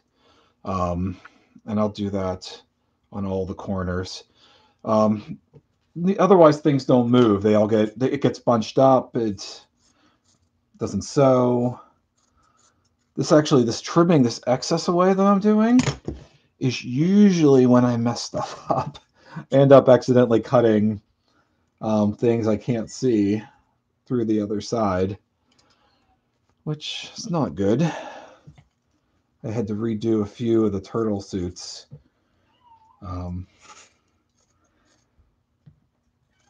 Actually waiting on primer to cure. Next thing I'm going to do is paint the turtle heads. Don't worry that I'm neglecting those, because I know I do tend to let projects kind of die off and be forgotten from times. I get bored. I constantly want to try and build new things and have new ideas. And to be perfectly honest, this is for my next project. This is actually, this suit design I'm doing here is for a completely unrelated thing to the turtles. I'm just kind of planning ahead with my pattern now. Whatever project I'm working on now, rest assured that it's the furthest thing from my mind. I'm always thinking of the next project. And then when I'm working on that next project, I'm thinking of the project or the two projects after that. And that's why I end up abandoning projects. I mean, I tell myself I'm just putting them away for a little bit, and sometimes that's the case, but other times I never get back to them.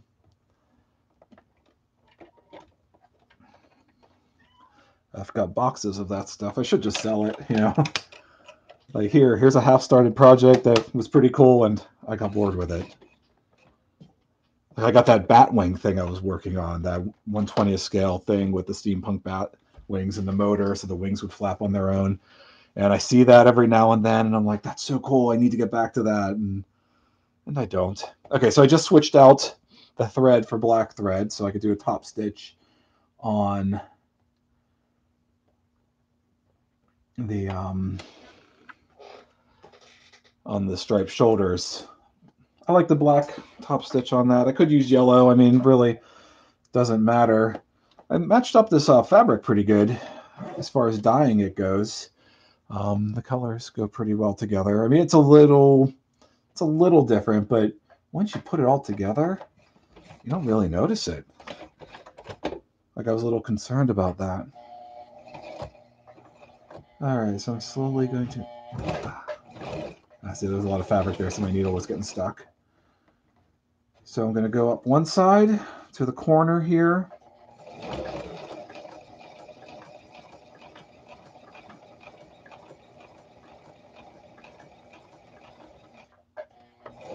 Top stitch all the way up to the corner, the collar.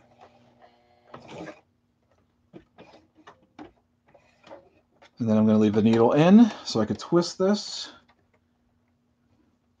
And put the presser foot back down. And then I'm going to go back down along the other side, making sure that the fabric is pulled in so that the lip is on the correct side and that sticks up a little bit.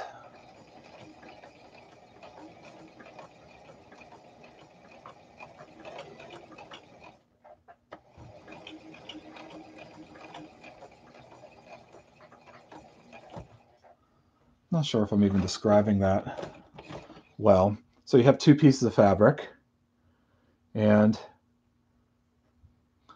it ends up like this, where you have that lip right there. Or if you do it the other way, fold the fabric down the other way, you end up with the lip on this side. I don't know if that's even the best way to describe it.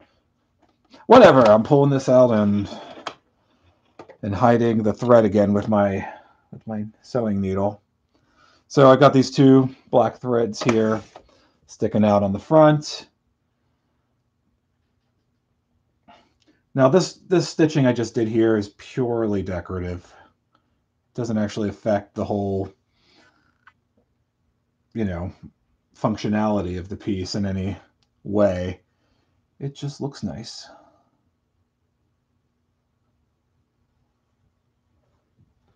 It's like panel lines. Or like, 10,000 additional panel lines on a Gundam kit. Would they really have that many? Probably. Maybe not. Who knows? They certainly look cool. All right. Okay, so you can see what I did here is top stitching along that. I have to figure out this camera a little better. I mean, this is my first ever live video, so I'm trying to figure out live demo whole big giant thing. I think I've done a few little tiny live videos before, but I'm just trying to figure out the whole new camera and YouTube and all that other stuff. Oh my god, I've been at this for almost 2 hours. Huh. I had no idea. But that's what happens when you're in your workshop, happily working away, losing track of time, ignoring, forgetting everything else. I already did my shipping for the day, though. I haven't heard the doorbell ring, so I don't think the post came, but my kids are on it. I hope.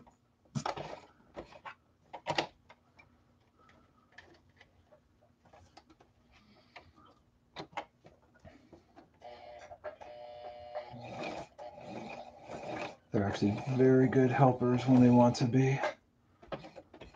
But they're also becoming teenagers, so you know how that goes.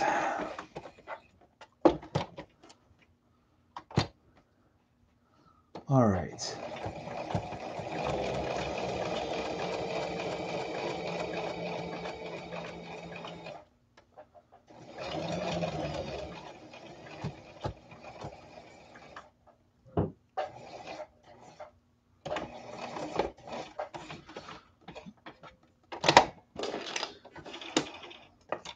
Okay.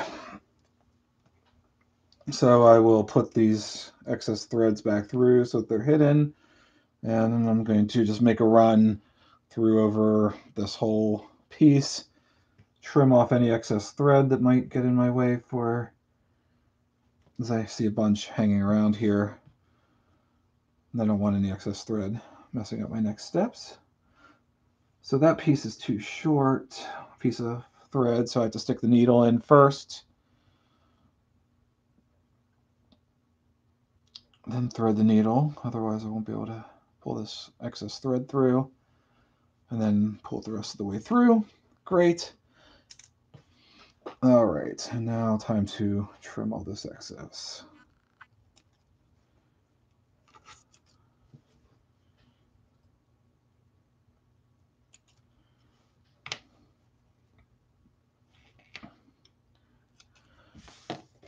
Kind of funny, you end up with a whole lot of scrap fabric, little bits while you're doing this, and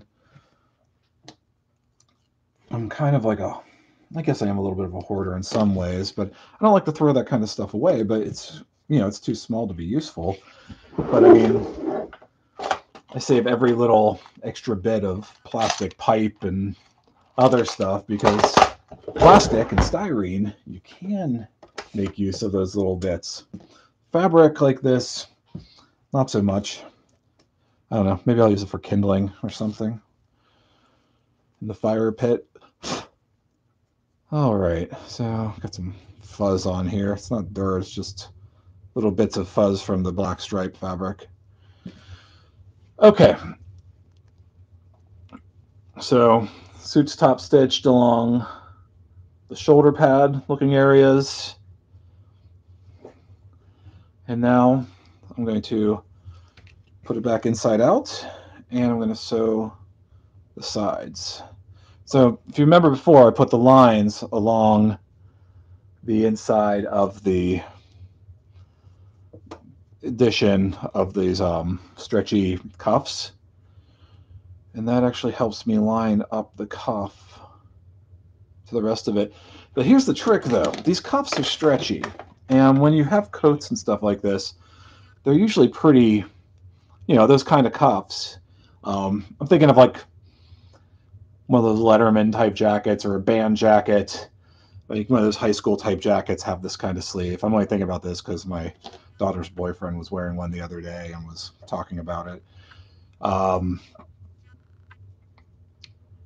actually going to sew in a little bit and then kind of go outward as I hit the regular sleeve.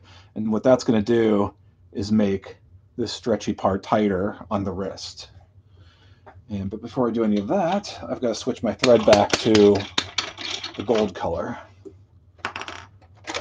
So pop out the bobbin. Oh, here's a little tip. I have my pegboard behind me, and I have these hooks. And what I do is the bobbins and threads I use the most often, I can store them both on the same hook. So, yeah, quick little tidbit there. So I've got, I don't know, probably 20 different threads up there. And it makes it easier. Like I used to have my bobbins all in this little can here, and there's still some in there, but they end up getting tossed around and they unwind, and I'm pretty sure if I open that tin, it's going to be a big tangled mess. Not just because I just shook it up. But keeping them on the pegboard hooks keeps them nicely organized. All right, there's that. That's just the tweezers. All right, so bobbin's rethreaded, and I'm ready to go on the next part here. All right, so this is the part where I usually use the clamps because things want to start shifting. I need to find the ends of the sleeves, so I'm going to put a needle through the one corner of the sleeve and back through the other corner. And hopefully that's aligned properly. It seems like it is. All right, now this is all going to shift around and off of the needle. It's just nature of the beast, so to speak. So what I'm going to end up doing is using a clamp now that it's all lined up, and I'm just going to pop that clamp there, and that clamp's going to act as a temporary needle safety pin kind of thing. But before I do all of that, I just realized I need to trim away the excess fabric from inside the sleeves. That's going to get in my way, and if I don't do that, it's going to make the armpit area kind of bunched up.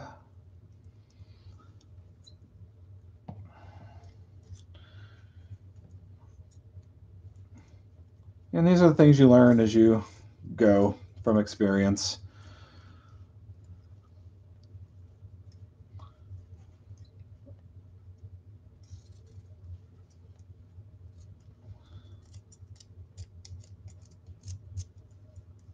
And who knows? It doesn't look like I've had many viewers on this live. That's all right, because this thing will be up and people can watch it if and when they want to, when I'm done. My feelings aren't hurt.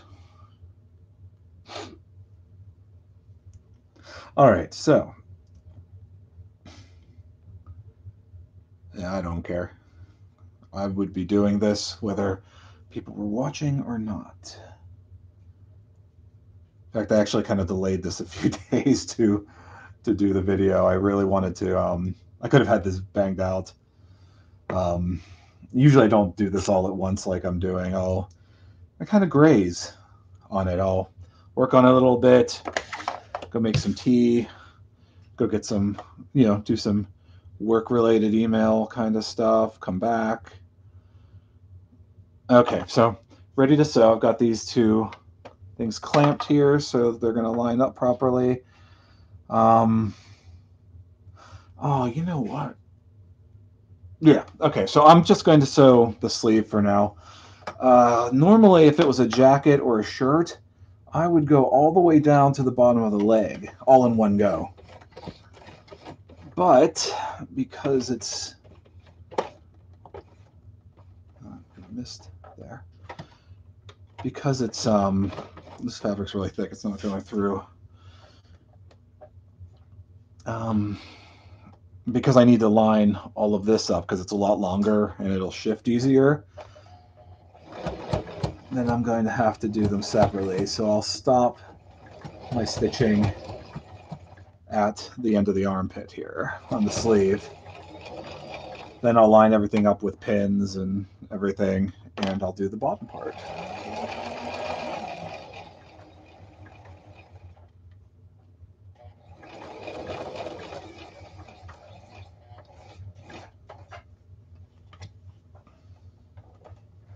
Pull the pin out and sew to the end of the sleeve.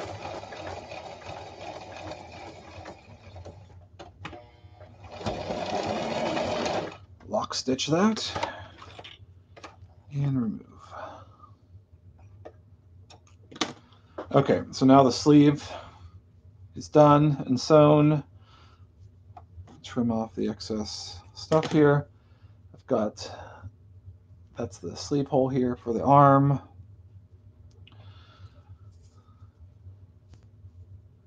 And then all this excess here on this side will be trimmed away later. All right, now I got to line up the whole side of the leg, which is a longer piece and it's easier to shift out of the way if you're not careful. So that's normally I would go all the way down, but I have to do this separately.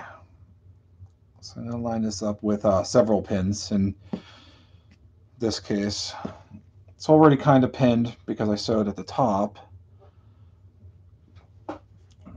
So let's see here how well this is done by doing the top test. So I'm going to take a pin and I'm going to put it right here somewhere along the middle, and I'm going to see if it lines up on the other side, which it doesn't. You can see how it's off. So that means I've got to, where was it off though?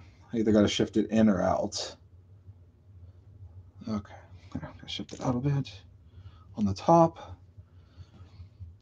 And test again. This fabric, that's better. This fabric, being cotton, it's going to stick together. You know, it's not going to slide apart from each other. But some fabrics, if you're using like a pleather or something like that, they have a tendency to want to slide away. So you really need to be careful when you're working on them. Like I've used some rubbery, pleathery fabrics before for stretch suits on figures, and I end up having to tape them together and using double stick tape on the inside just to make sure that they don't go anywhere. All right, so I'm gonna really make sure I lock stitch the bottom of the leg here good. And then I'm just gonna sew all the way up the side.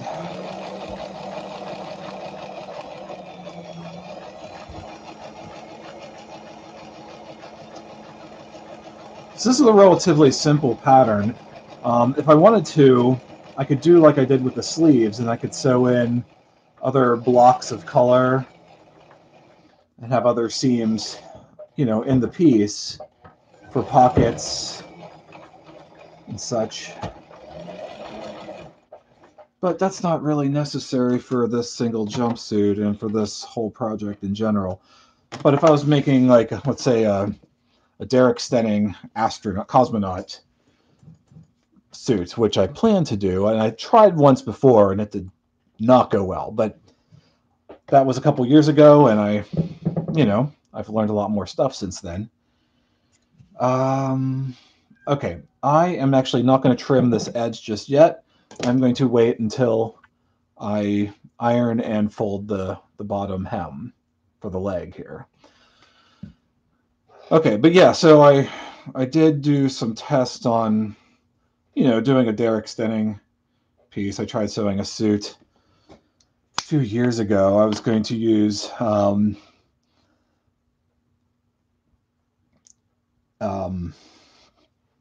kind of like a shinier spacesuit looking material, but sewing the little loops onto the sides of the suit and the whole actual suit design in general, it did not. It was just so. The way I did it was so bulky and puffy, and it just didn't work right. It didn't look right. So I kind of put it away and figured I would come back to it and do it again when I have more skill. And which is now, actually, I could use this pattern to make the suit, no problem. This pattern actually would be perfect for the bodysuit. I would just do a padded undersuit, or I would do this in 2 layers and try to quilt it somehow with very light batting to make it, puffy and look insulated. All right, so going on to the other sleeve now, and I'm going to clamp at the bottom here where the pin keeps coming loose.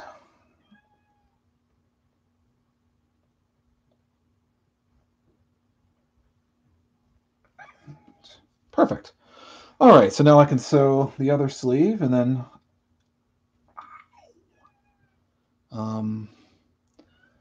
okay, the needle is stuck. The pin is stuck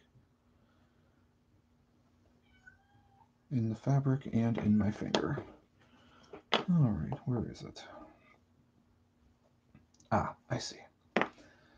So I messed that up a little bit. All right, do it again, reclamp it.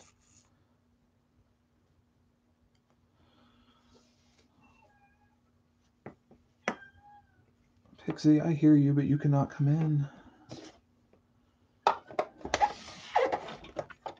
don't really let my cats in my office, my workshop, very often, only if they're under constant supervision.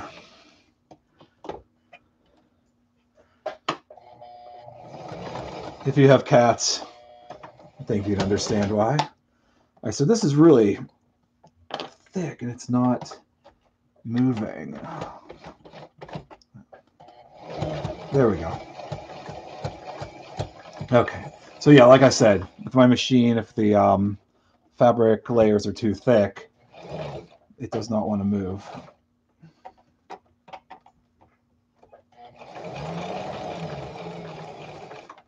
So I'll sew this all the way to the armpit. Remove the extra guide needle.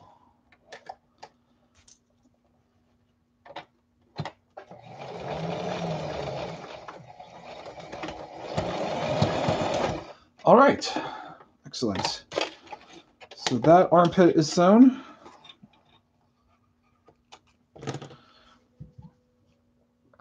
Oh, there's the doorbell. I'll let the kids get it. Or Rachel, I think she's still home. Okay.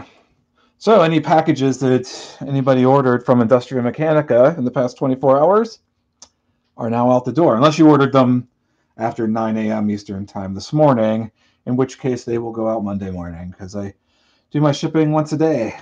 And usually I don't ship on weekends for Industria Mechanica, but because it's the holidays and I want to make sure that everybody gets their stuff in a timely manner, I ship on Saturdays too.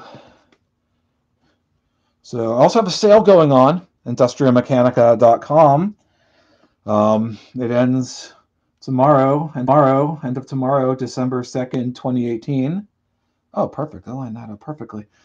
So if you are in the market for a fantastic, awesome garage kit, then head on over to Industria Mechanica and buy one.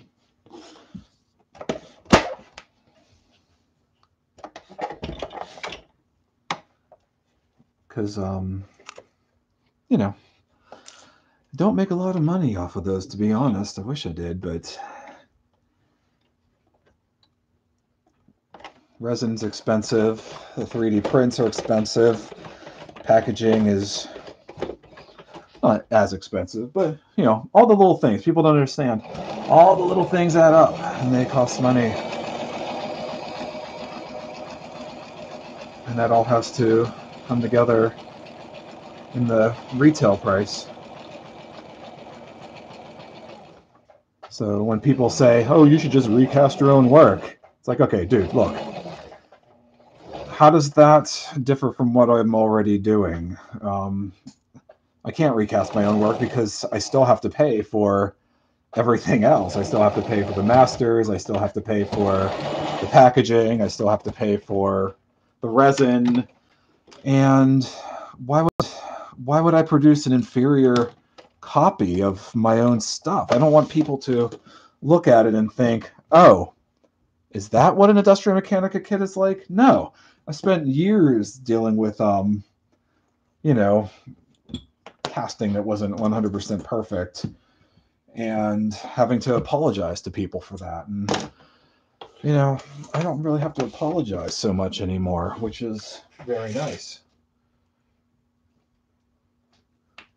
All right, I'll stop ranting about that because I'm on to sewing up the cuffs. Okay, so the two sides of the suit are sewn up now. So now I can get working on the hem at the bottom. So I'm going to actually have to heat up my iron. And so you can see the lines maybe from the bottom of the pattern here. What I'm going to do is put a piece of board here, I'm calling it board, but a piece of this thick paper, cardstock, and fold that back over so I get a nice straight line. And I'm going to steam iron that, slide that out, and then I end up with the bottom line. Now, why am I using paper? Why don't I use, you know, plastic to do those templates? Or why don't I use metal? And plastic obviously is going to melt, so that one's easy.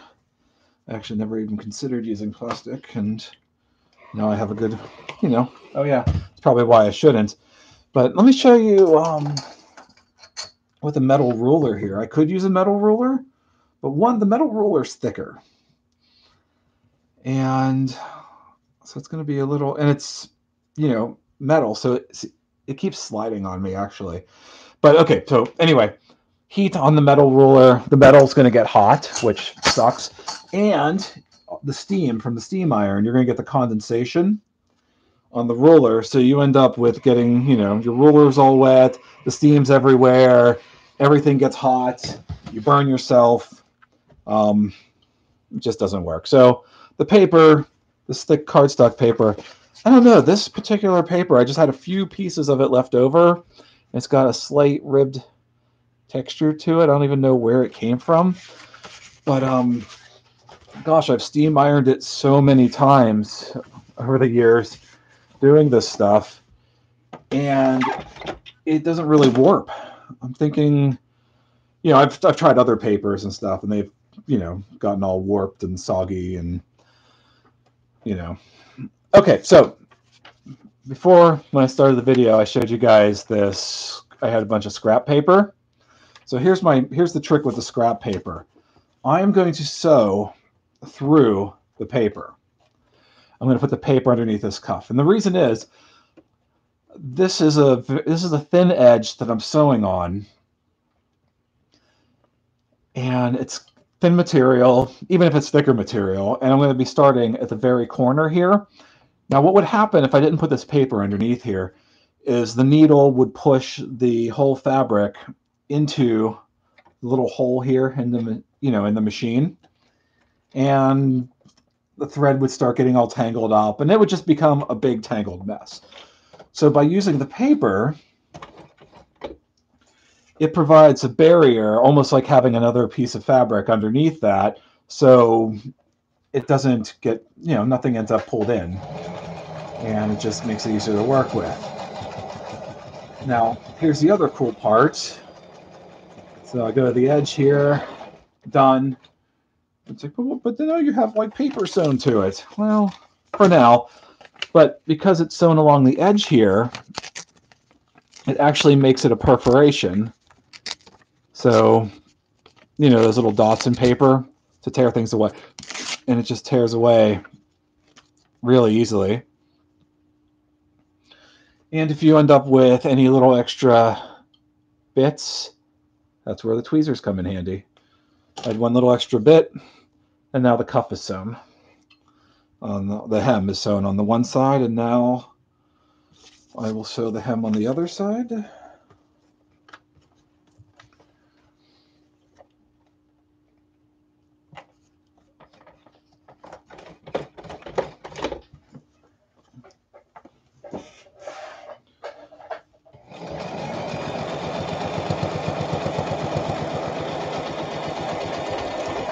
Okay.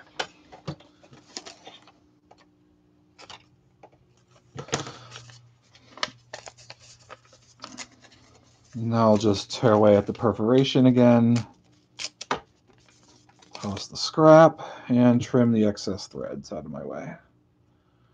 You want to trim this excess thread because it'll show up on your figure. It'll hang out of the arm and leg holes, and snip the end of my finger.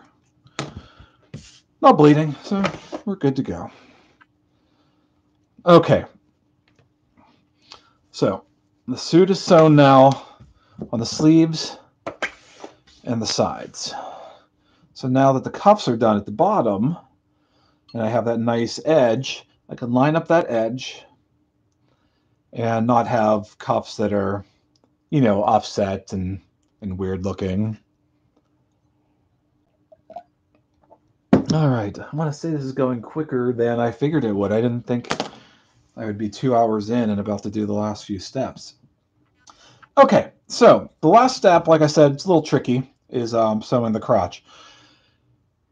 What I did originally was I would start at one leg, work my way all the way around, and back to the other side. And by the time I got to the other side, everything was all messed up. It was all misaligned, just didn't work well. So then I realized that I should do the legs separately and start at the cuff at the bottom of the leg, work my way up. So what I'm going to do is I'm going to take some yellow thread, and I'm going to thread a needle here.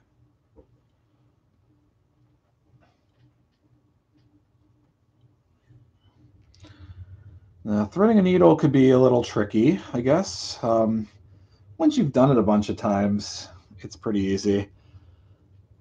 All right, not the end of the thread. And I have no problem with threading a needle anymore. It's just, But when I first started, I was like, for like ever trying to get that to work.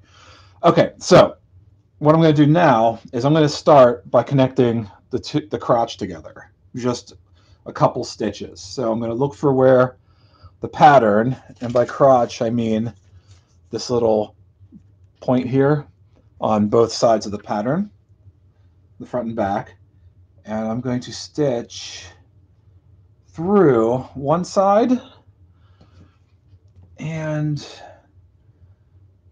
go to the other side, and that's going to act as like a pin of sorts, and that's going to pin those two sides together. So it's going to be even. Both legs are going to be evenly sized. And I'll just go back and forth a few times, making sure everything is lined up while I'm stitching this. So people ask if I hand sew. Sometimes, like this, for regular sleeves, I hand sew the shoulder to the sleeve, and I end up hand sewing this and a few other little elements. But for the most part, if you can use the machine, you're going to do it quicker, you're going to do it more accurately, you're going to do it, your stitching's going to look more professional, it's going to look nicer, unless you're, super, super skilled and that's all you've done is hand sew things for years and that's your whole shtick. then yeah, I mean, knock yourself out. Go for it. I'm all for doing as much by hand as you possibly can. So I got leftover thread here on that needle. I'm just going to put it off to the side. But yeah, I mean, do stuff by hand. I feel like less and less people are making stuff by hand, and more people are relying on 3D printing and computers to do everything. And here I am. I did a little bit of 3D back in 1995 on a program called TrueSpace 3D.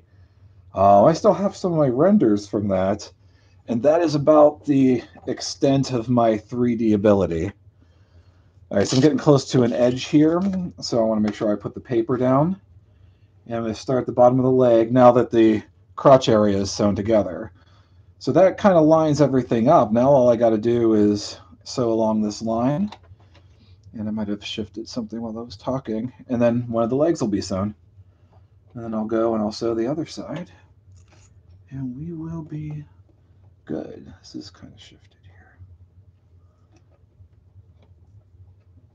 Okay, there we go. So definitely lock stitch at the bottom. Anytime you have like an end or something that's going to be under high stress, you want to make sure you do a good locking stitch. And that'll keep it from coming apart later on. And I'm just going to sew along this line here, right up to where I sewed the crotch piece. Another little locking stitch. And then I'll do the same thing on the other side. So, paper's perforated. I'll pull that out. Snip.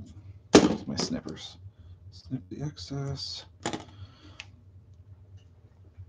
And now I'll start on the other leg, which should be like this. Okay, excellent. So that's all lined up. And I'm close to actually being able to put this on a figure. But before I do that, I think I will do the iron-ons.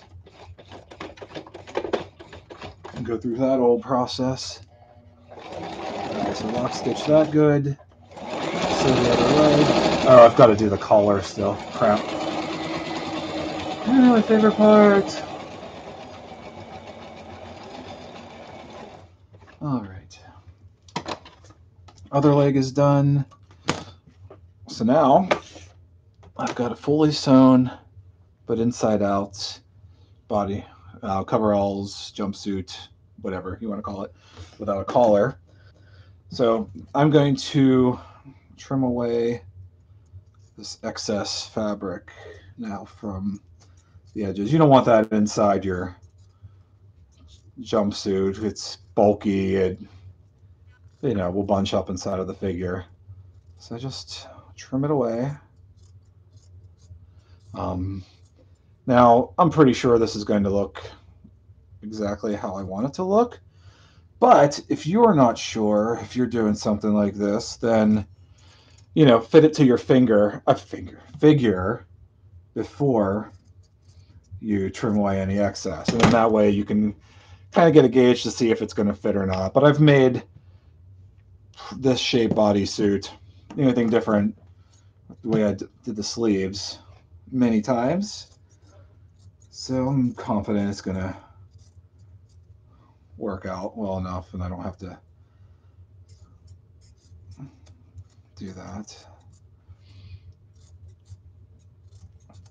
Okay, so inside is trimmed.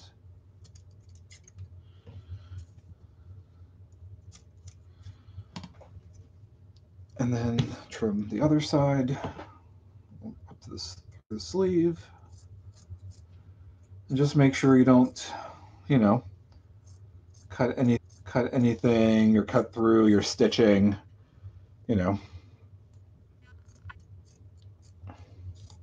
Be careful not to cut off, an arm while you're doing this. Not your arm. Well, I guess your arm, but I meant the figure.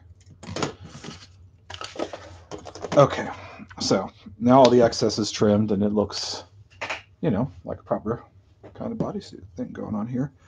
All right, so now I'm going to open up this zipper and I'm going to turn the thing right side out because it needs to be right side out to do the collar. So the trick with doing small doll size stuff like this, and I know some of you will be like, ah, he's doing dolls, not manly, I don't care. Okay, it's fun, I enjoy it, and honestly, that's all that really matters when you're doing stuff like this. Are you having fun? It goes on your shelf. Okay, I don't even know where I was going with that. Went off on a tangent.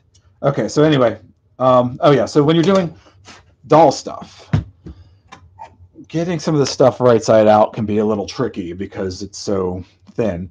So what I like to do is I have a pair of needle nose pliers, and I'll slide those through, and I'll grab on the inside to where my stitching is, where my stitch line was, and I'll pull that through.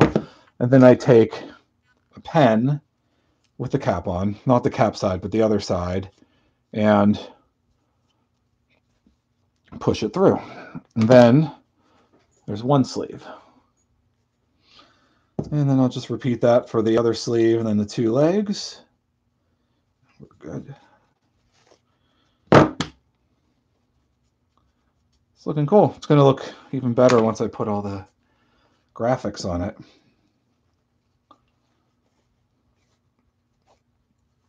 I'm excited to get to those.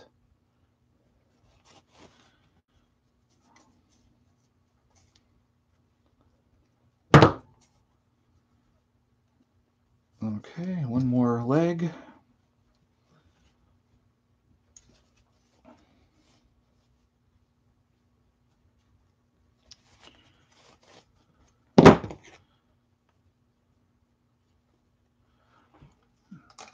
Okay. Now the suit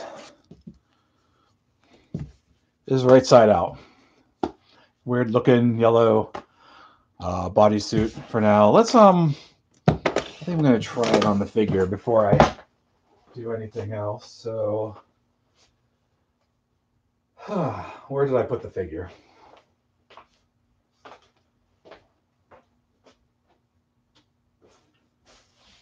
Fantastic. I lost the figure in my mess of a workshop.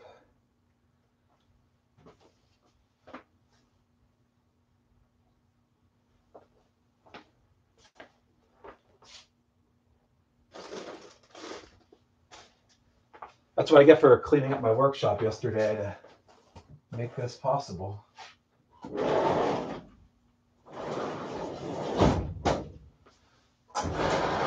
Here we go.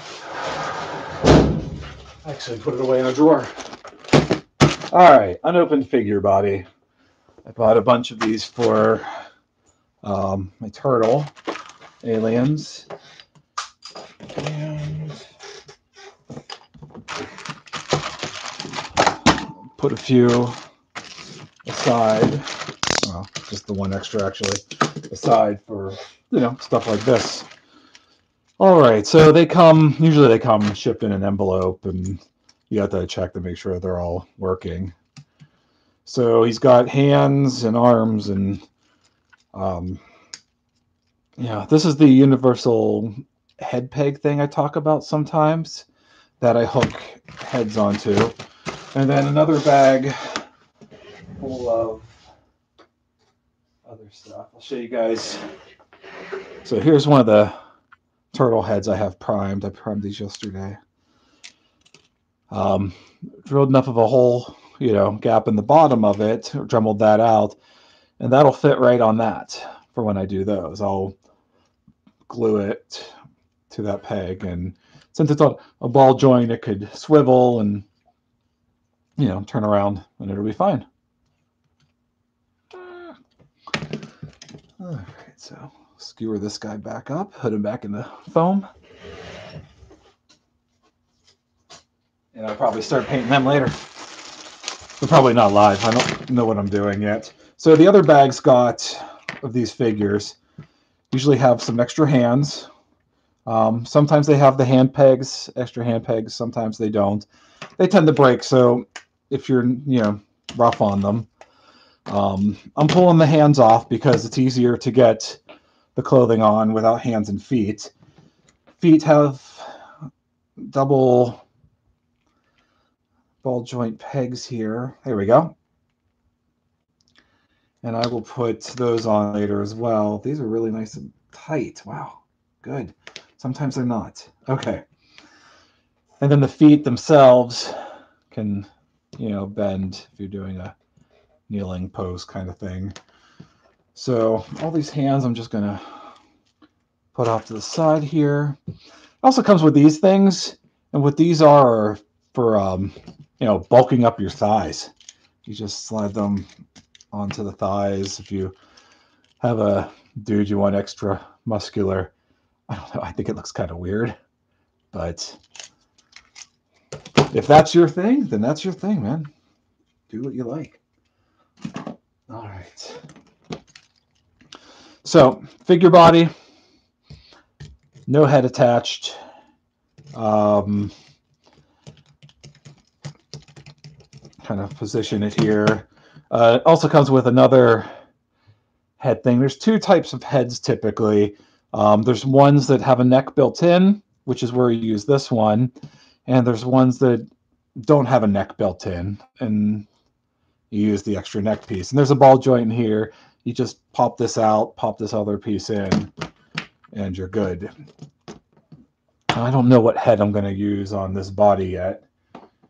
For demo purposes, I have a few lying around, but we'll get to that when we get to it. Okay, so let's see. I'm going to unzip the suit, and I'm going to make sure the legs are in the holes.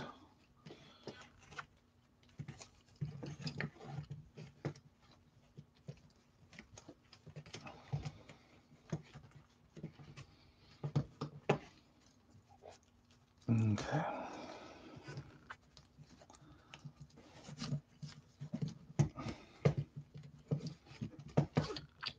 All right, so got suit going on here. I should trim the inside of the legs. I'm pushing out the excess fabric from inside the legs.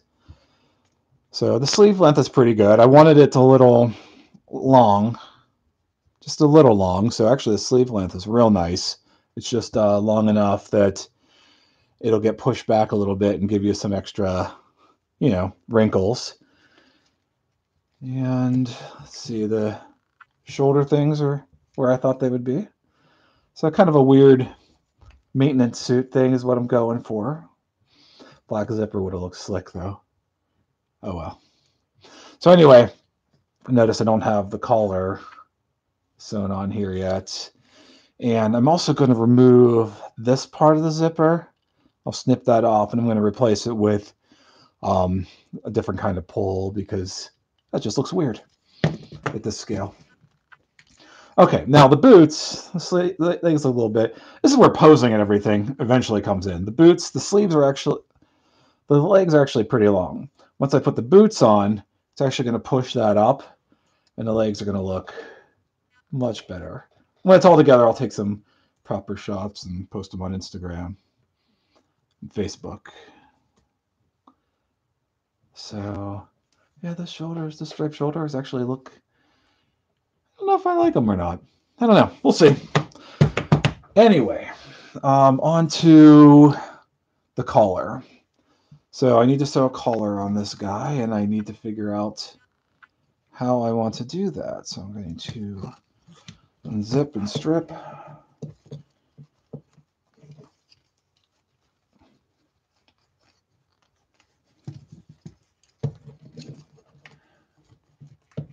Okay. I'm trying to be careful because the last thing I want to do is, rip stitches or anything. All right. But anyway, my main goal here was with sewing this suit was to see if this pattern worked. And so far, so good.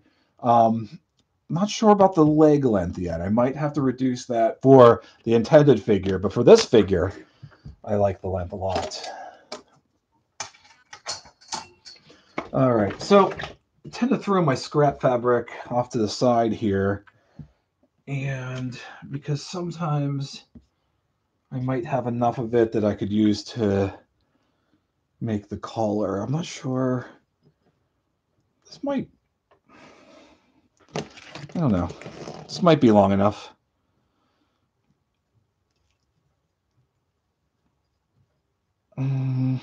That it might not. Better safe than sorry. So what I'm going to do is grab my fabric and cut off a bit and start making a collar. I don't need it to be very tall, not like the turtle ones. I only need it to be about, let's see, I don't know, 3/8 of an inch maybe in total. So I'm going to take a ruler here and I'm going to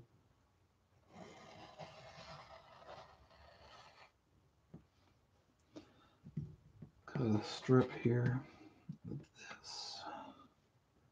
This is the same yellow fabric I used before. Yeah, I'm going to stick with yellow. I was wondering if I should do black for a second there. I don't want to do stripe for the collar. Okay. I don't need the roller anymore, but I will need to iron now. Okay, so I got this strip here, and the problem I usually have with collars is I end up making them too short, or not, like not long enough to go around the neck completely, or the sewing on them gets weird. So heating up my iron right now, and I'm going to pre-sew, this collar, the bits of this collar I need to sew before I attach it to the head.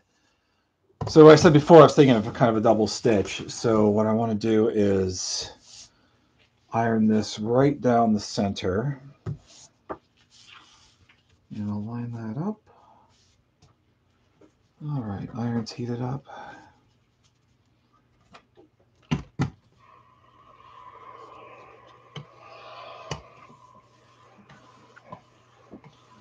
All right, oops, shoot. Okay, it's fine. Okay, so that's heated down the middle. So next I'm going to do a quick stitch along this edge, just as close to the edge as I can possibly get it. And you'll see why in a sec. I want to make the collar look like it's a double thing here.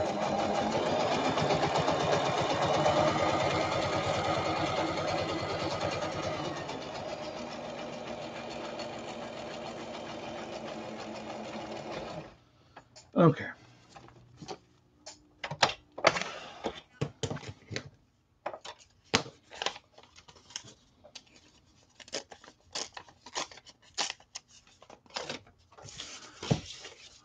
Okay, so what I've got here is just a top stitch right along that. And I'm going to open this up and I'm going to iron along the inside of that stitch on both sides. And then I'm going to do another stitch.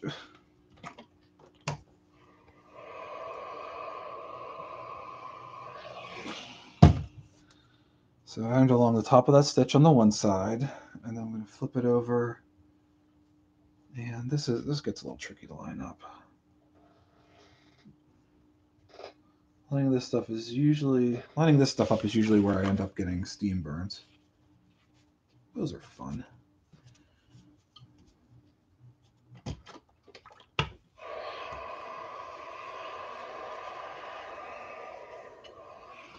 All right. So what I have here now is like a, oh, let me see it. It's kind of doubled. But yeah, now that I look at it, I'm not sure if I dig it or not. So I'm just gonna flip it the other way and iron it back flat the other side. Trial and error.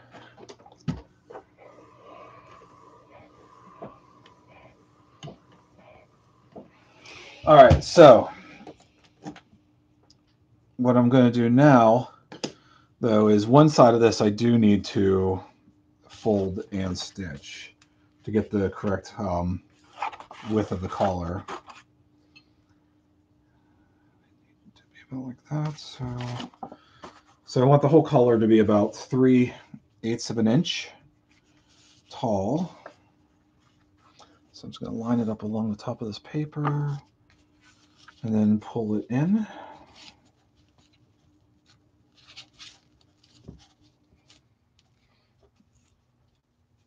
And what I want to do is get a nice crease going on here. And that crease I'll use as kind of a guide for when I sew the collar to the actual body.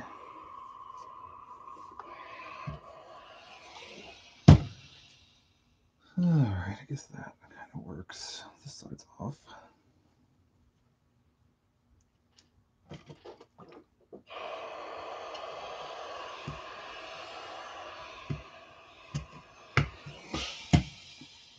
Okay. And what I probably could use for stuff like this, if I wanted to, is bias tape. Because it's edged kind of like this. But no need. Okay, so what I've got here then, once I fix this other side back down,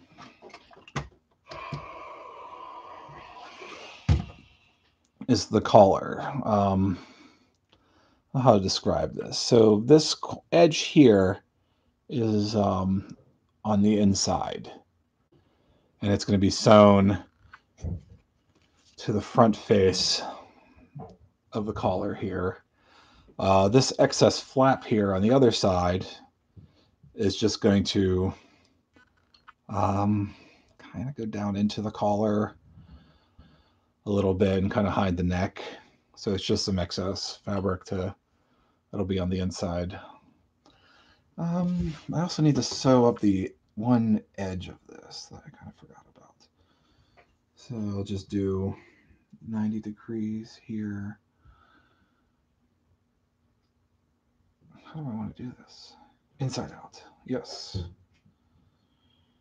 Okay. Now, like I said at the beginning of the video, some of this is going to be trial and error. I'm not 100% sure what my plan is ultimately for some of this, so just do it as I go.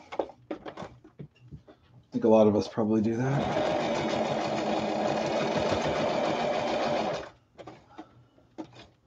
Okay. Edge of the collar is sewn. So what I just did was I sewed one side of the collar so that when I turn it back right side out, it's kind of inside out. I end up with, I use my tweezers here to kind of try to straighten all this out.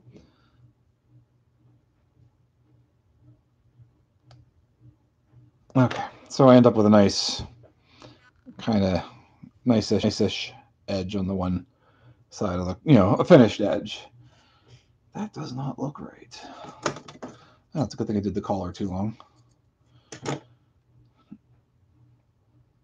How do I want to do this?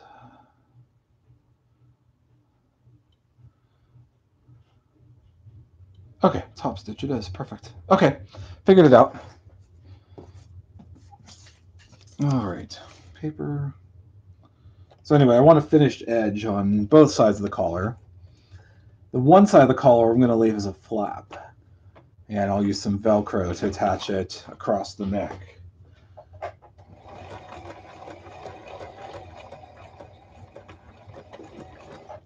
All right.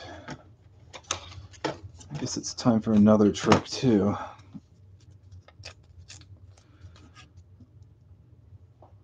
Okay, let's see. I need my needle again. Oops. Oh, right, I had it pre-threaded already. Save that thread for later. Okay, so I need to pull the end of this back through. So the end of the, the excess thread back through so it doesn't show up. Snip the end of the thread so it goes through the needle eye easier.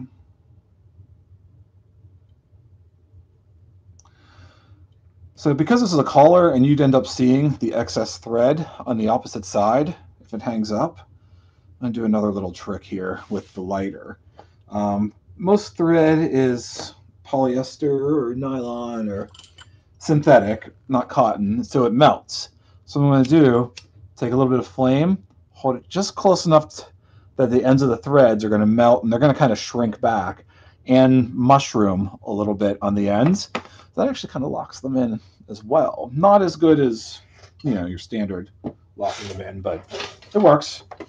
And then they're hidden. Okay, pin back in there so I don't lose it.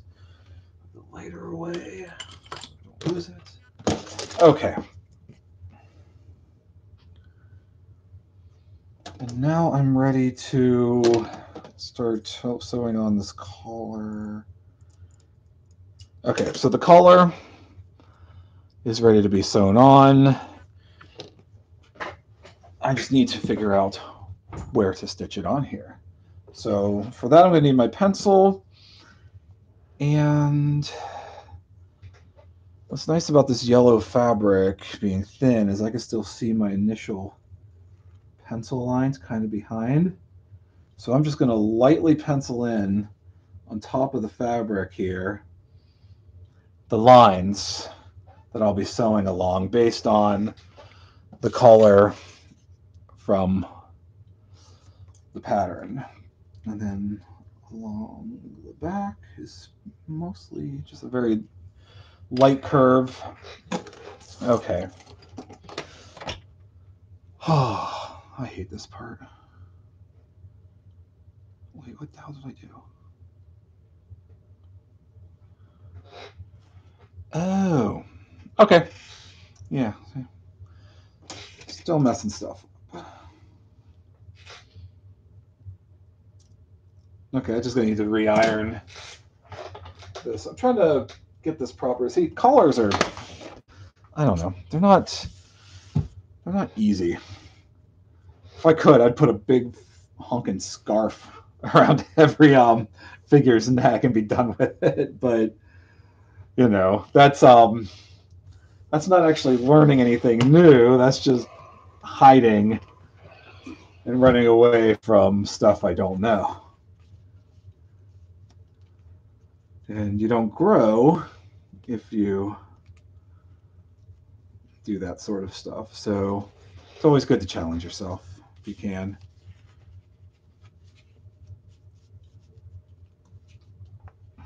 Okay. So I just ironed the inside collar guide the wrong direction. I just need to flip it over. And there we go. So I don't know if you can see this, but I'll be sewing along this inside edge here. But I won't be sewing all the way through to the front of the collar. I'm just going to be sewing this inside edge right along here. And I had that folded the wrong way, which would have made doing it somewhat difficult. Okay, so bear with me if I curse and swear and threaten and beg and plead and find religion. And, oh wait, what am I? Okay, yeah. All right, so basically I'm going to be sewing both edges of this, not just that excess lip I left off there. So I need to iron a little more. That's all right. Happy little trees, happy little trees.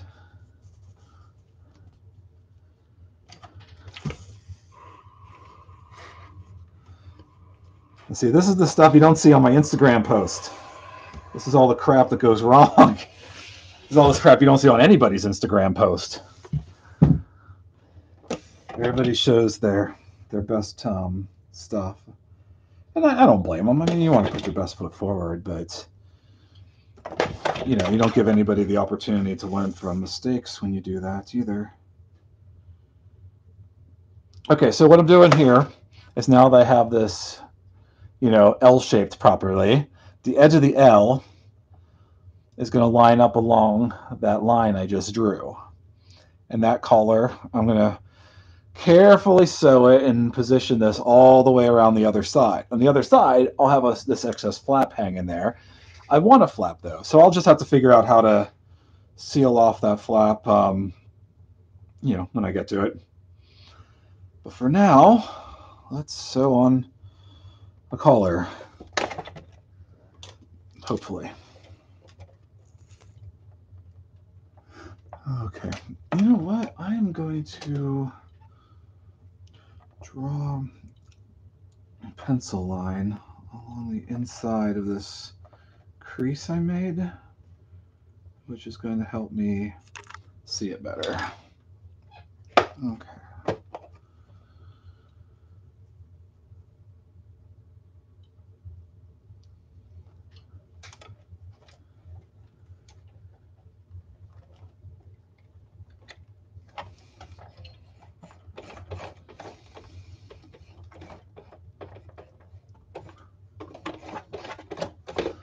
So I think I'm old enough to be that stage where I start prefacing things with, as my kids would say, #NoFilter.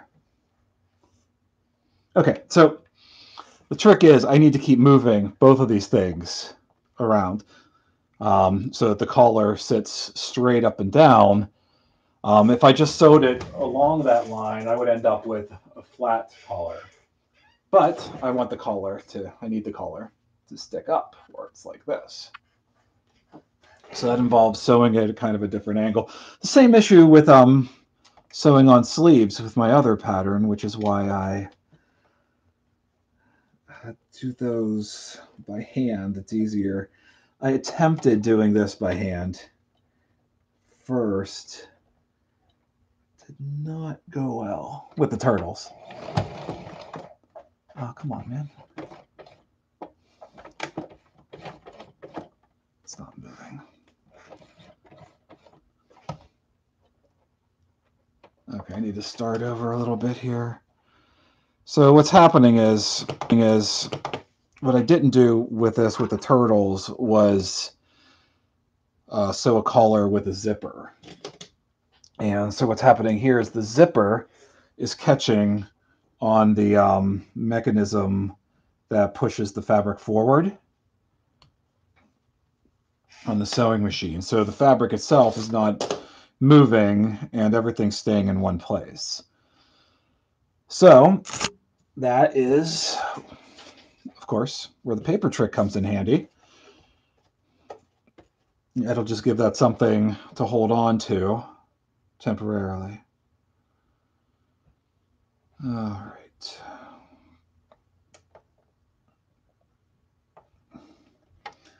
So I got to reline that up, put the paper under there. I don't want the paper going too far under. I just don't want to deal with it as I'm doing everything else. Line that all back up. And of course, I pull the thread out of the needle and have to re-needle it. And that's how it goes.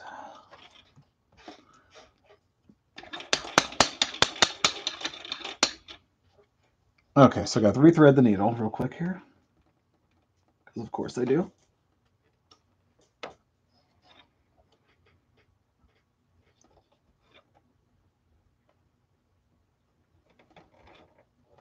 All right.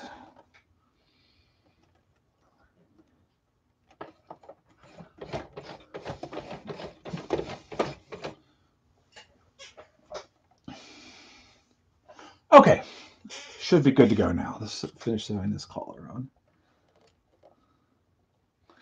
All right, so I'm just going to go a few stitches. There's a little bar here. This little bar. You don't want to get your fingers under it, otherwise they get smashed. So I go a few stitches, leave the needle in, adjust to make sure that the crease is lined up with my pencil line. A few more stitches forward. Make sure the needle's in, readjust, and I will be continuing this around the whole collar.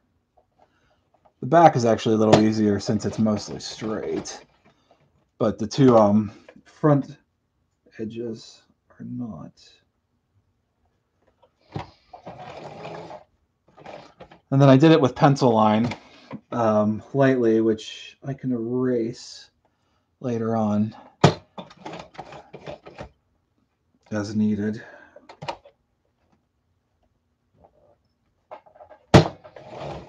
Always make sure to put your presser foot back down before you start sewing.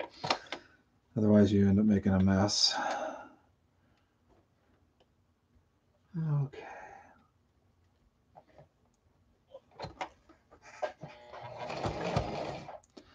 So I like to go 2 or 3 and then adjust.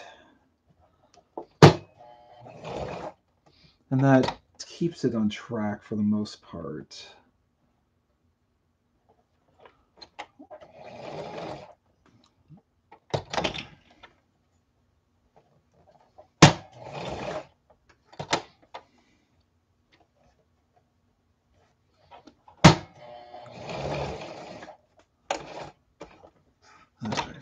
That was a straighter area along the back.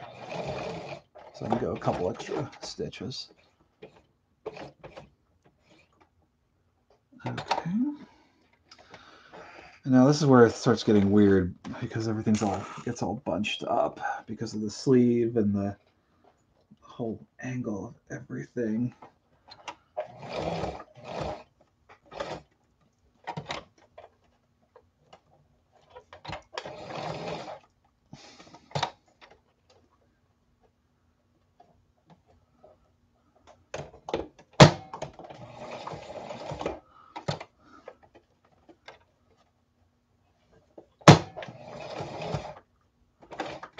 And make sure I stitch along the top of the sleeve corners here, otherwise there'll be a big hole by the neck.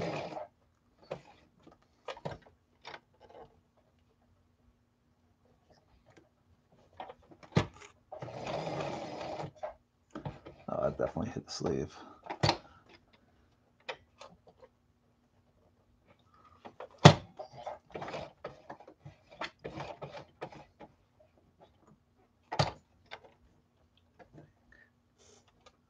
Hope. All right, now back to the more difficult curve around the front.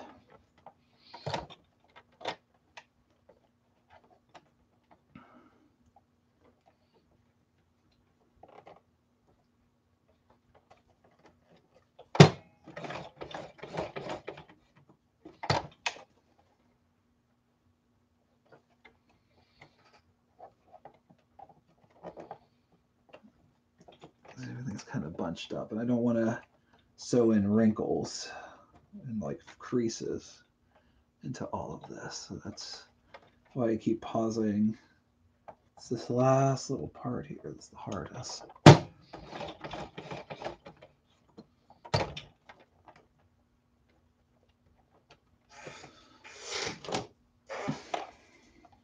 going on there?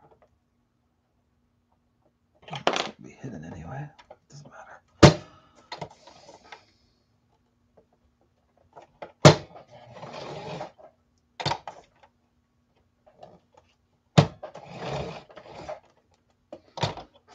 Okay, and straight out. 1, 2, 1. Getting close to the end of the zipper here. I don't want to jam my needle into the zipper stop and break the needle. Okay, so that should be on. And hopefully good. Check my work here. Oh, I hope this worked out. Okay. So flip this back up and around, and yeah, got a collar going on here around the top. And like I said, I was going to have some excess. So I want it to be to about here so that it flaps over the other side with a little bit of Velcro. So right here is where I would want it folded in, which means I need about that much excess. Now I need to figure out how to finish off this edge here.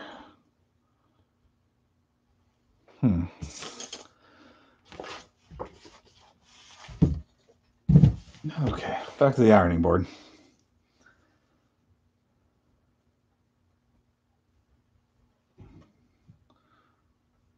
So I think what I want to do is kind of flip it, do a top stitch, kind of flip it inside out a little bit. And I think it might be easier if I pre-crease it with the iron a little bit.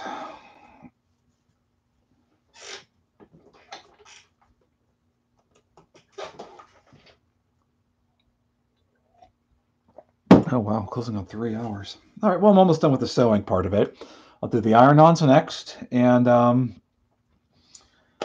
do weathering in a different video, I think. Because I can't spend the whole day doing this. As much as I'd love to. Seriously, not even a joke. I'd much rather be doing this than, you know, some of the other stuff. This is fun.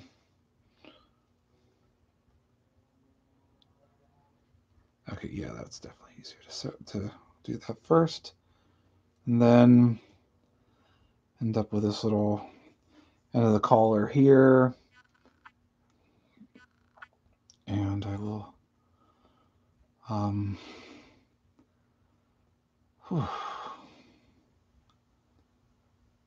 actually, this is tricky here. Okay.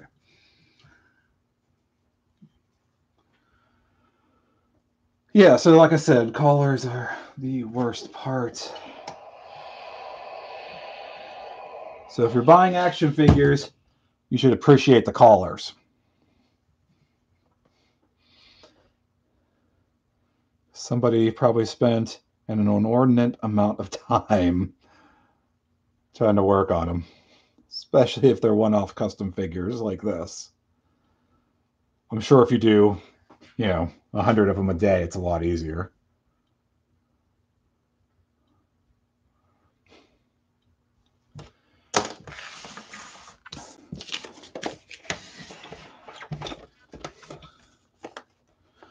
Okay, so now I will top stitch all this together so that I have a nice, neat collar. One more quick little iron here. Just ow, ow, ow, ow, ow. Steam burn. Okay, to hold it all together. And we should be good.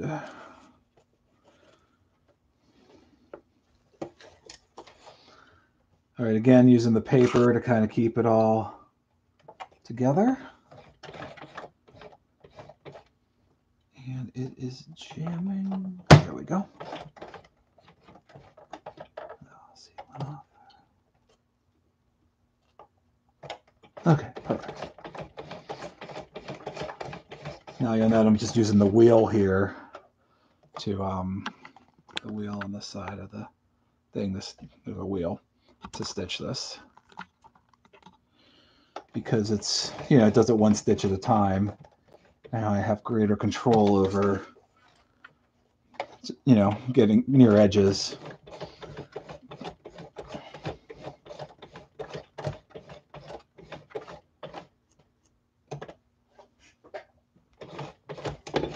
All right,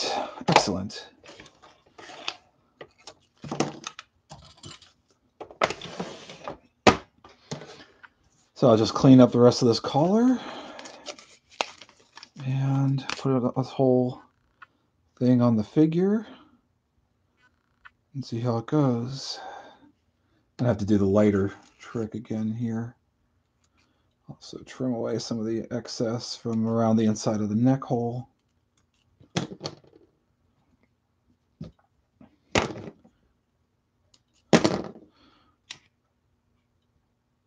Just make sure you don't singe your fabric. Okay, done, done, done, done, done, done.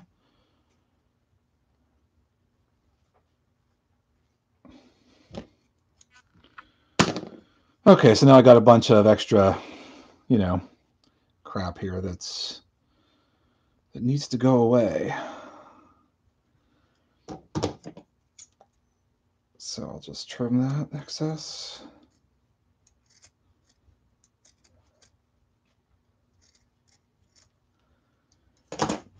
All right. Yeah, okay, so I got a suit now with a collar attached. So it looks like the collar worked out. Let's zip it up and see. Yeah, it's sticking up. It's you know, the Velcro will, it might be stitched a little low there, but that's all right. Yeah, Velcro will help hold it one side to the other, and we're good. Okay, let's do the iron-ons real quick. I don't need a sewing machine anymore. I am done sewing. So let me get all this extra junk out of my way.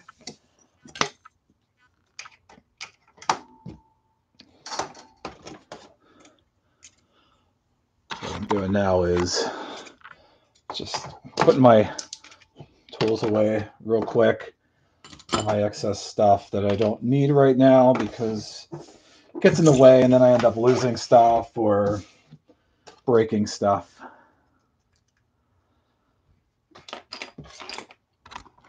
Okay, so for the iron-ons, move the suit back here. I pre-cut this on the Cricut yesterday, and so it's still attached to the Cricut mat. The mat is sticky, and that's what holds on the different materials. So I'm going to take off the stuff from the mat, and then I'm going to put the clear protective thing back on the mat so it doesn't get cat hair and fuzz and, you know, all kinds of other junk all over it. All right, so what I have here is you can see it's scored with the iron-on material. It's just black. And on this side is the clear backing material. And the score side, I had to have it set the cut in mirror. So it cuts it reverse on this side because this is the side that touches the fabric, so that when it goes down, it looks good.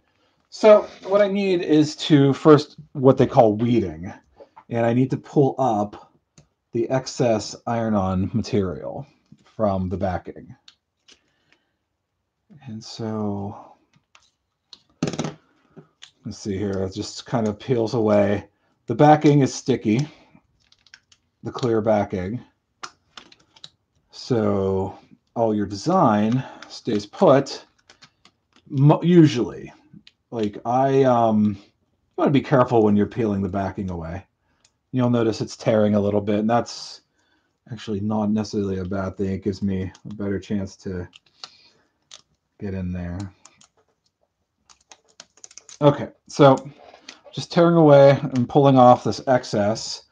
I have this weeding tool that came with the Cricut stuff, and you use it to just get in the little corners, pull up stuff that's kind of in the middle, like the middle of an O, for example. You would use it to pull that up.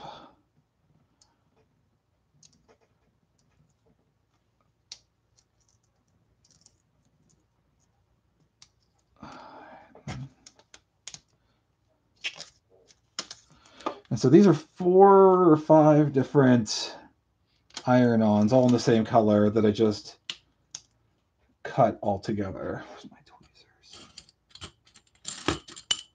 Oh, See, the one thing I didn't put away because I thought I need them, I should have put away because I couldn't find them. And that's why I put my stuff away.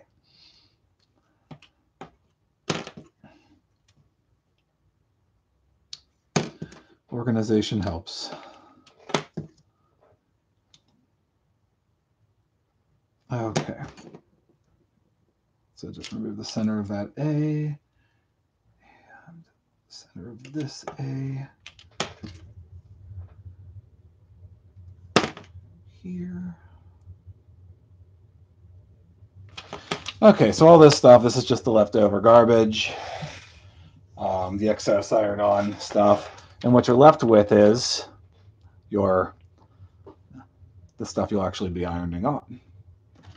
So now I'm going to take my cutter here. This is what I usually use for cutting things, for plastic, for paper, just about everything. Sometimes I use my X-Acto knives, sometimes I don't. And I'm just going to trim off the excess from these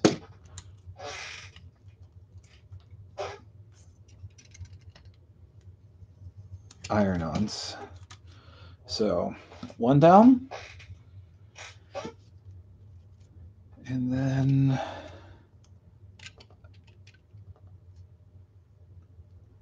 I have this long one here that's going to go down the front. That big K is for the back. And I did it K for the K District shaft. If you look at my Instagram, you'll see the ramen shop, and I did that cyberpunk shaft with all the tubes. It looks like it came from Blame or Knights of Sidonia. Then I have these extra caution stripes that I did, which I actually was going to put along the bottom of the legs. That has been made a lot more difficult now. I should have did it before I sewed the legs together. So what I might do instead is, actually, I'm just going to put them on the ends of the sleeves, I think. That'll look cool. Down the sides of the sleeves, like stripes. Okay, so I got 3 caution strips here. One long one, one long graphic, and one graphic for the back. So I'm going to put these out of my way. And I'm going to get the ironing board out and attach these graphics. And then that's it. I'll just put it on the figure. I'll put a head and boots and hands on the figure. And I'll show you guys what it looks like all done. Okay, let's adjust. Okay, I'm going to have some adjustment problems here because I didn't get my extension cord yet for my USB. Hurry up, Amazon. Okay. So let's do the one on the front first. So I'm going to flatten this out as much as I can. The iron, I want to make sure that I have steam turned off on the iron. You don't want steam when you're doing the iron-on. So, turn that off and make sure your iron is on. They say the highest setting. I try to avoid that. I use the lightest cotton setting myself. All right, so next you want to line up your graphic, your iron-on, where you want it. And this one's going to go down the side of the front here. And yeah, as soon as this guy's done, he can enjoy a delicious bowl of fake ramen. Holy shit, I haven't even eaten lunch. I barely ate breakfast this morning. I'm going to enjoy a delicious bowl of ramen. I've got some Nissan Rao, whatever, tonkatsu flavor. It's my favorite. All right, so iron that on a little bit on the front, and then carefully peel away the backing. All right, and then what I like to do is I'll put a piece of paper over it, give it another iron. The paper is thinner than the backing.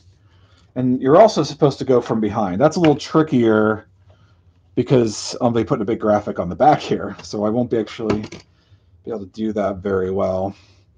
This corner of the K isn't down as well as I'd like because it's so close to the edge of the sleeve here. So I just gave it another little... Try moving the zipper out of the way. Maybe that'll help. I just want to make sure I get in there Make sure that that is attached. I don't want that peeling up. These stick pretty good though. They usually don't peel up. So there. Now I have some technician graphic down the front. Let's do the big K on the back.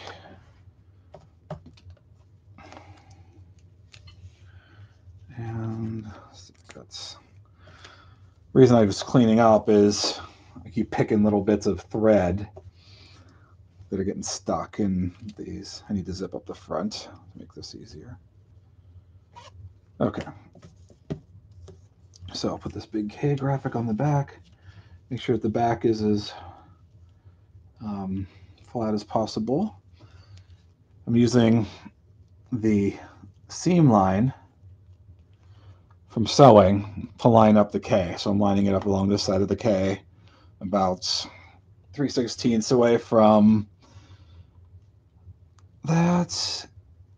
And I'll start pushing this down. Once you start getting some of the iron-on down, the rest, doesn't shift around so much at all, really. So it makes it easier to get them down.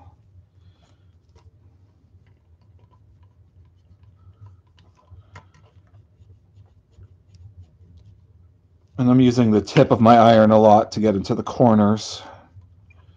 I want to make sure this is down really well.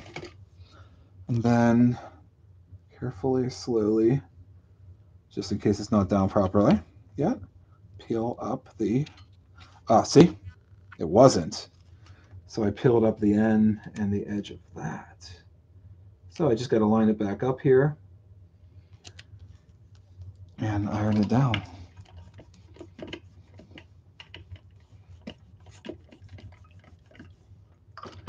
There. Now it's good. All right. Now let's see, find a bigger piece of scrap paper here I didn't use yet.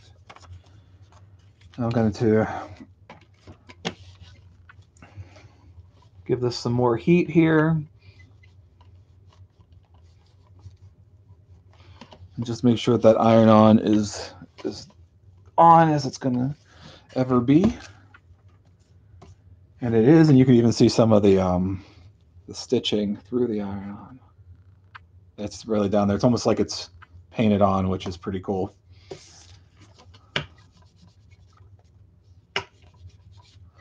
Okay, nice. That's not going anywhere. Nope. Okay, so a nice graphic on the front, graphic on the back. Let's put those things down the center of the sleeves. So I'll use the seam on the one side to line up for this side. And I did these, yeah, I did opposite mirrored ones. So I don't actually care on these ones which side is which, unlike the shoulders. So I'll line that up, get that out of my way.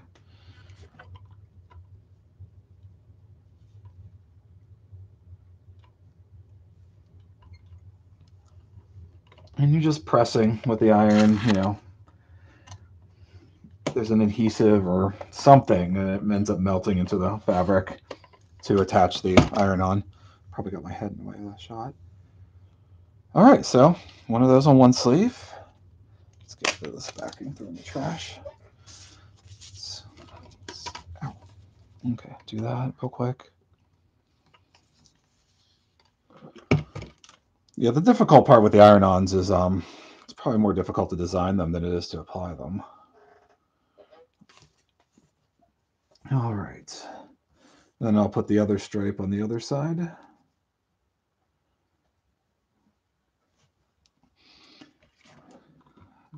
And then this guy will be ready for some hazardous work inside of shaft K. After enjoying some ramen, or going to Wilfred and Gilbert's bakery.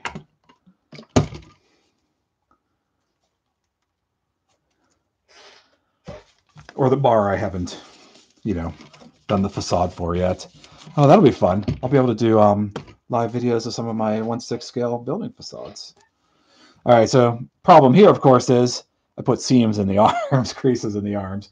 I'm going to turn the steam back on and try to stay away from the iron-on part, but steam out those creases.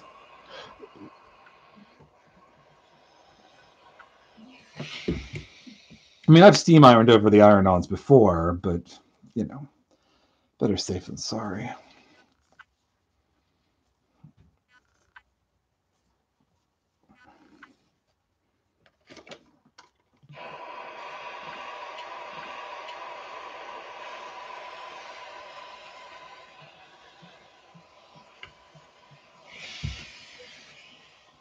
Steam, steam, steam.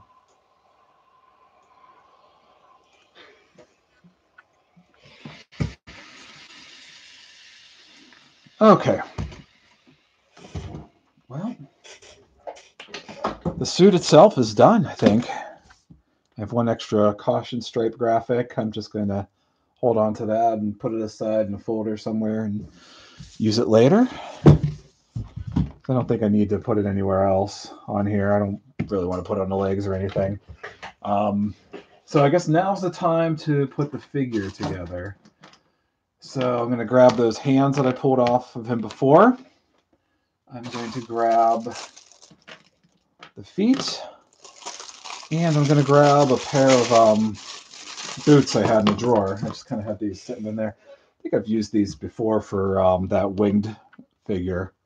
So kind of a matte finish, and the feet fit right into them. Some boots, you have to just use the foot peg and pop that into it. Other boots, you put the whole foot into it.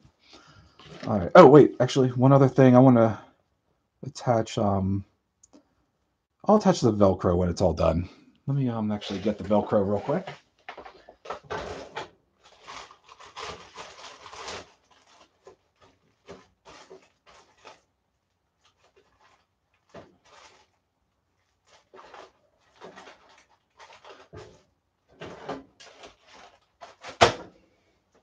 All right. I have a... It's in this drawer somewhere.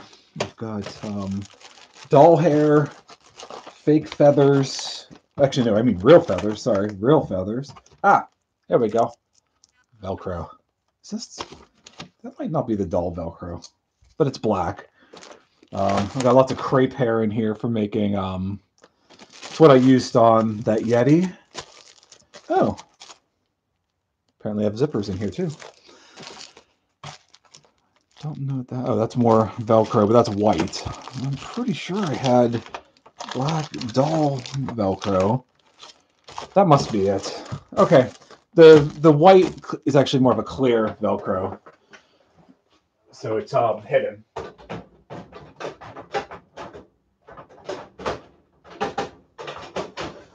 right. So I just need a little piece of this, and I'm not going to use my good fabric scissors to cut it. I'll use these old things.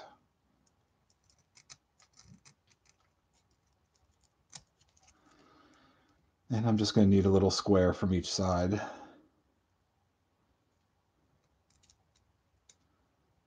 me line this up better.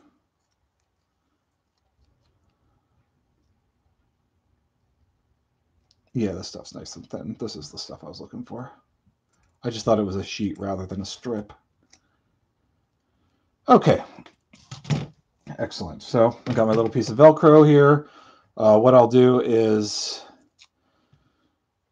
I will use that same fabric glue, and I'll glue one part of it here, one part of it on the inside. And then when I wrap the collar on, it fits properly. But I'm going to wait till I get it on the figure itself so that I know exactly where to put it.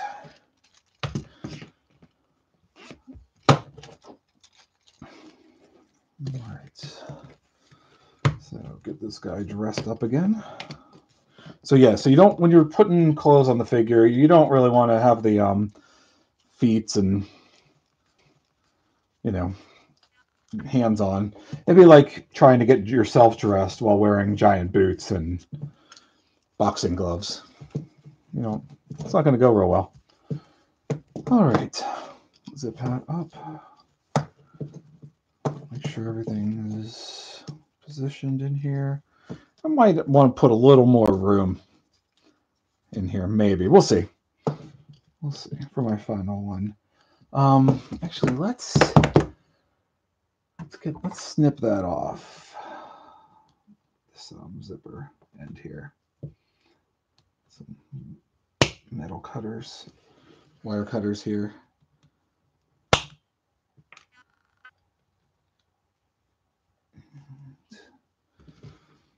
All right, so the little zipper end is off because it looks dumb.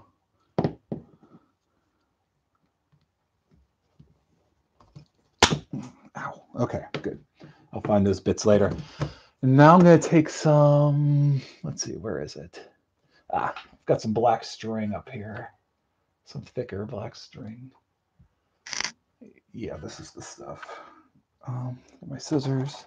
Excuse me a second. I'm just... Okay, so I got some thicker black string here. Like, a little heavier black cord. I think it's like a crochet thread. I'll pull that through there. And I have some beads somewhere that almost look like a pull end. They've got two holes. They're a rectangle. Let me find those real quick.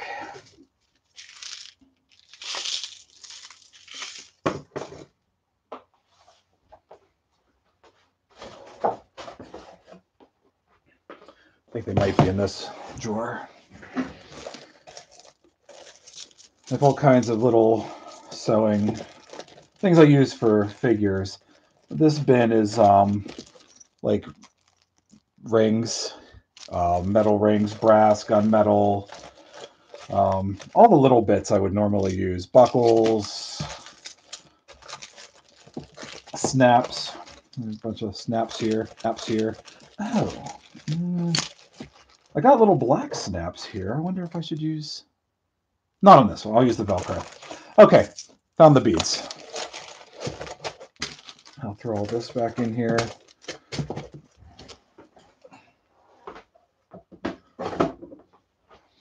Those little drawer things from IKEA are awesome. I love them. I put little label, like card catalog slots on the front of them with drawer pulls so that I can see at a glance what's in them. And it reminds me of the herb guy from Spirited Away. I love having like a whole bunch of little drawers like that. It's pretty cool.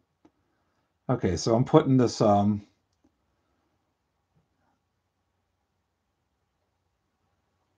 see if this is even how I want it.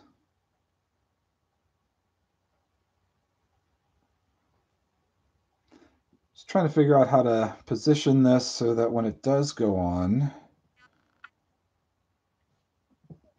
Okay. Probably better if I do it this way. Okay, so I'm putting the cord through this bead. This bead has two holes. And of course the thread is fraying at the end, so it's making it difficult. All right.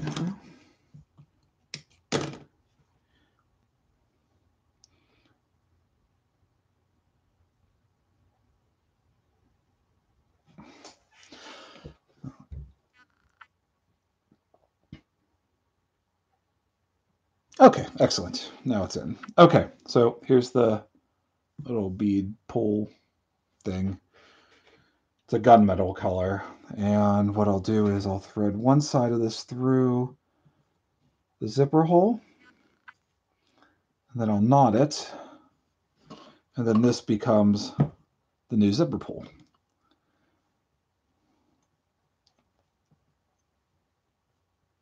Okay, tweezers.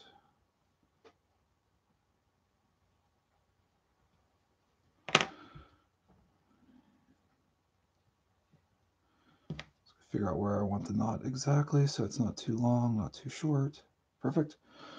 Okay, so pull that tight, trim off the excess, And then the excess actually gets tucked into the hole. The knot here gets tucked back into this hole here. And then you never see that knot. Now you have just a nice or looking, you know, pull cord thing. All right. Hands. Let's put some hands on him. I'm going to put a normal hand on this side. And I'll put the other hand on the other side. These are just the basic unpainted hands that came with the figure. All right. Okay, so we got hands on now.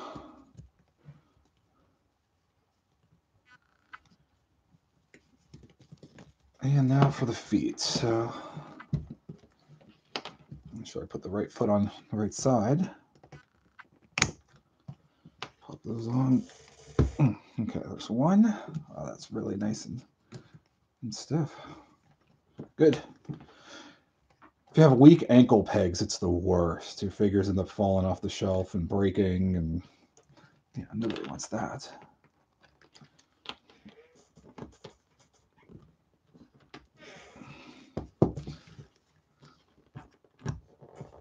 Okay, good. So now he's got some feet. And now I can put his boots on.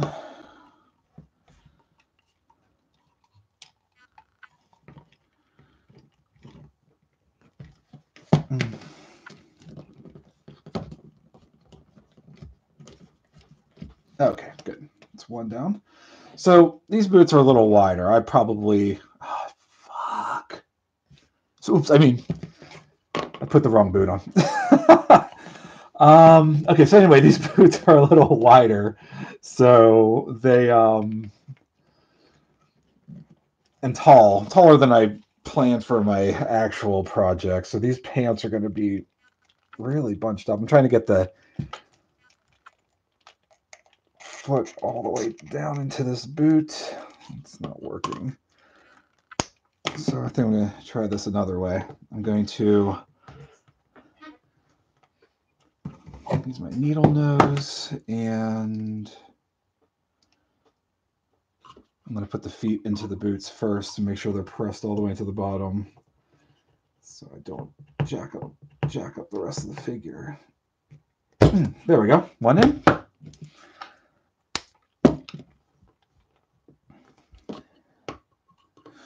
So yeah, so the pant legs are going to be super bunched up, which is not, I don't know, might look cool. You know, we'll see how it turns out. I would actually like them to go over the boot on my next project. So note to self, make it wider. There. Okay, both of those are in. And now I just got to kind of adjust that peg so I can reach it. Make sure I'm putting the right foot on the right one.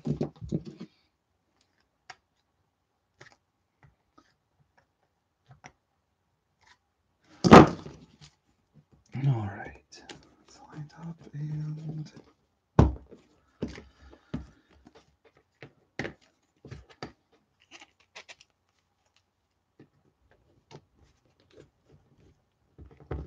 All right, excellent. So yeah, these legs are a little...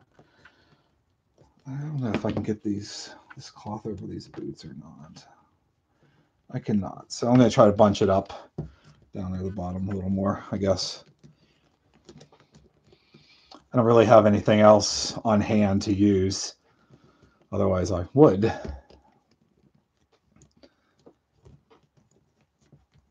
My boots for my turtles haven't come yet. These ones don't want to stand real well. Okay, I don't like these boots. Okay. Time for the head now. Let's see which head I want to use. Let me pop this peg off here. This joint. So this is like the joint I'm usually talking about, like with when I sell my ape heads on Industrial Mechanica, that you would use to attach.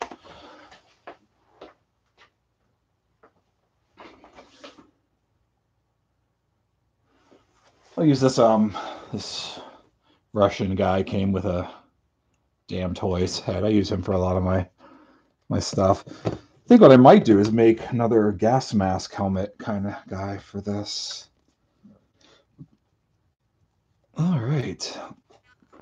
So the excess collar here just needs the little bit of Velcro. And so let's see, grab my Fabri-Tac again.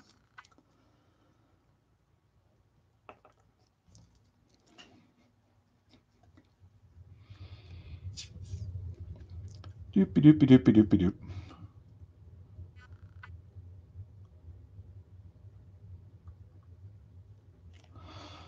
All right, now I need a where did I put that toothpick? I guess I'll get a new one. This glue, sometimes this glue just dries way too fast. All right.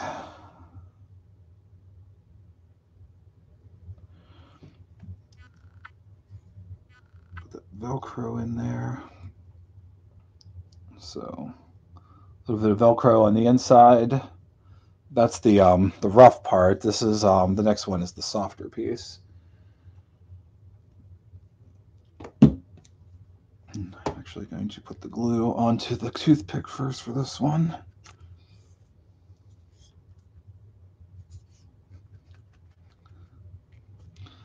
All right, let's let that sit for a second. I don't want this to be as long. Okay, excellent.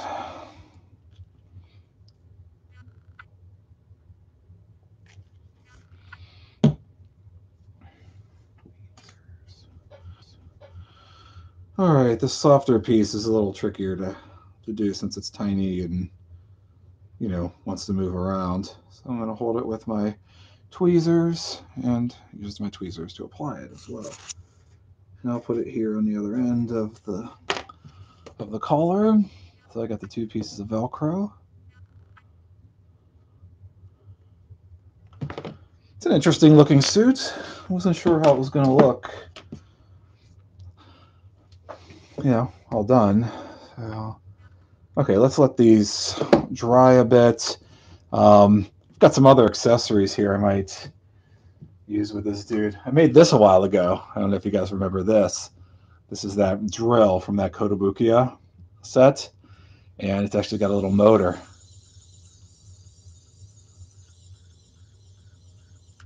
And I also got, this was part of a keychain I ordered on Etsy. It's an actual working monkey wrench, and it's perfect for just a larger, you know, 1/6 scale monkey wrench for a figure. So for a technician, you know, worker kind of guy, figured I might use these two items with him. All right, I'm just going to Velcro this over now, pull that tight, and that's that. The collar looks weird. No, wait, you guys can actually see. Okay, so there's the dude. Let's pose him a little better than what he is here. I don't know, the shoulders are a little weird, I think. But, you know, it works. Kind of neat. I dig it. And, you know, it's kind of a proof of concept for my pattern overall. So now I know the things that I need to fix and work on, such as wider legs slightly. Work on that collar. I'm not real super happy with how the collar came out, so I'll have to figure that out, and you know, make sure I have the actual color zippers and stock that I want. But otherwise, yeah, I kind of dig the graphics and everything. So, all right, well, that's my tutorial on this dude and this suit. So I hope you guys enjoyed it, and I'll try to do more of this kind of thing in the future. If you want, you can, I guess I should put this up at the end. So click the button down over there somewhere to subscribe to my channel. There should be a link up in the header thing for Industrial Mechanica and my FichtenFoo websites. So, subscribe. There should, maybe there'll be pictures, maybe there'll be other related videos to check out somewhere on the screen. And I think that's it. All right. Thanks, everyone. See ya.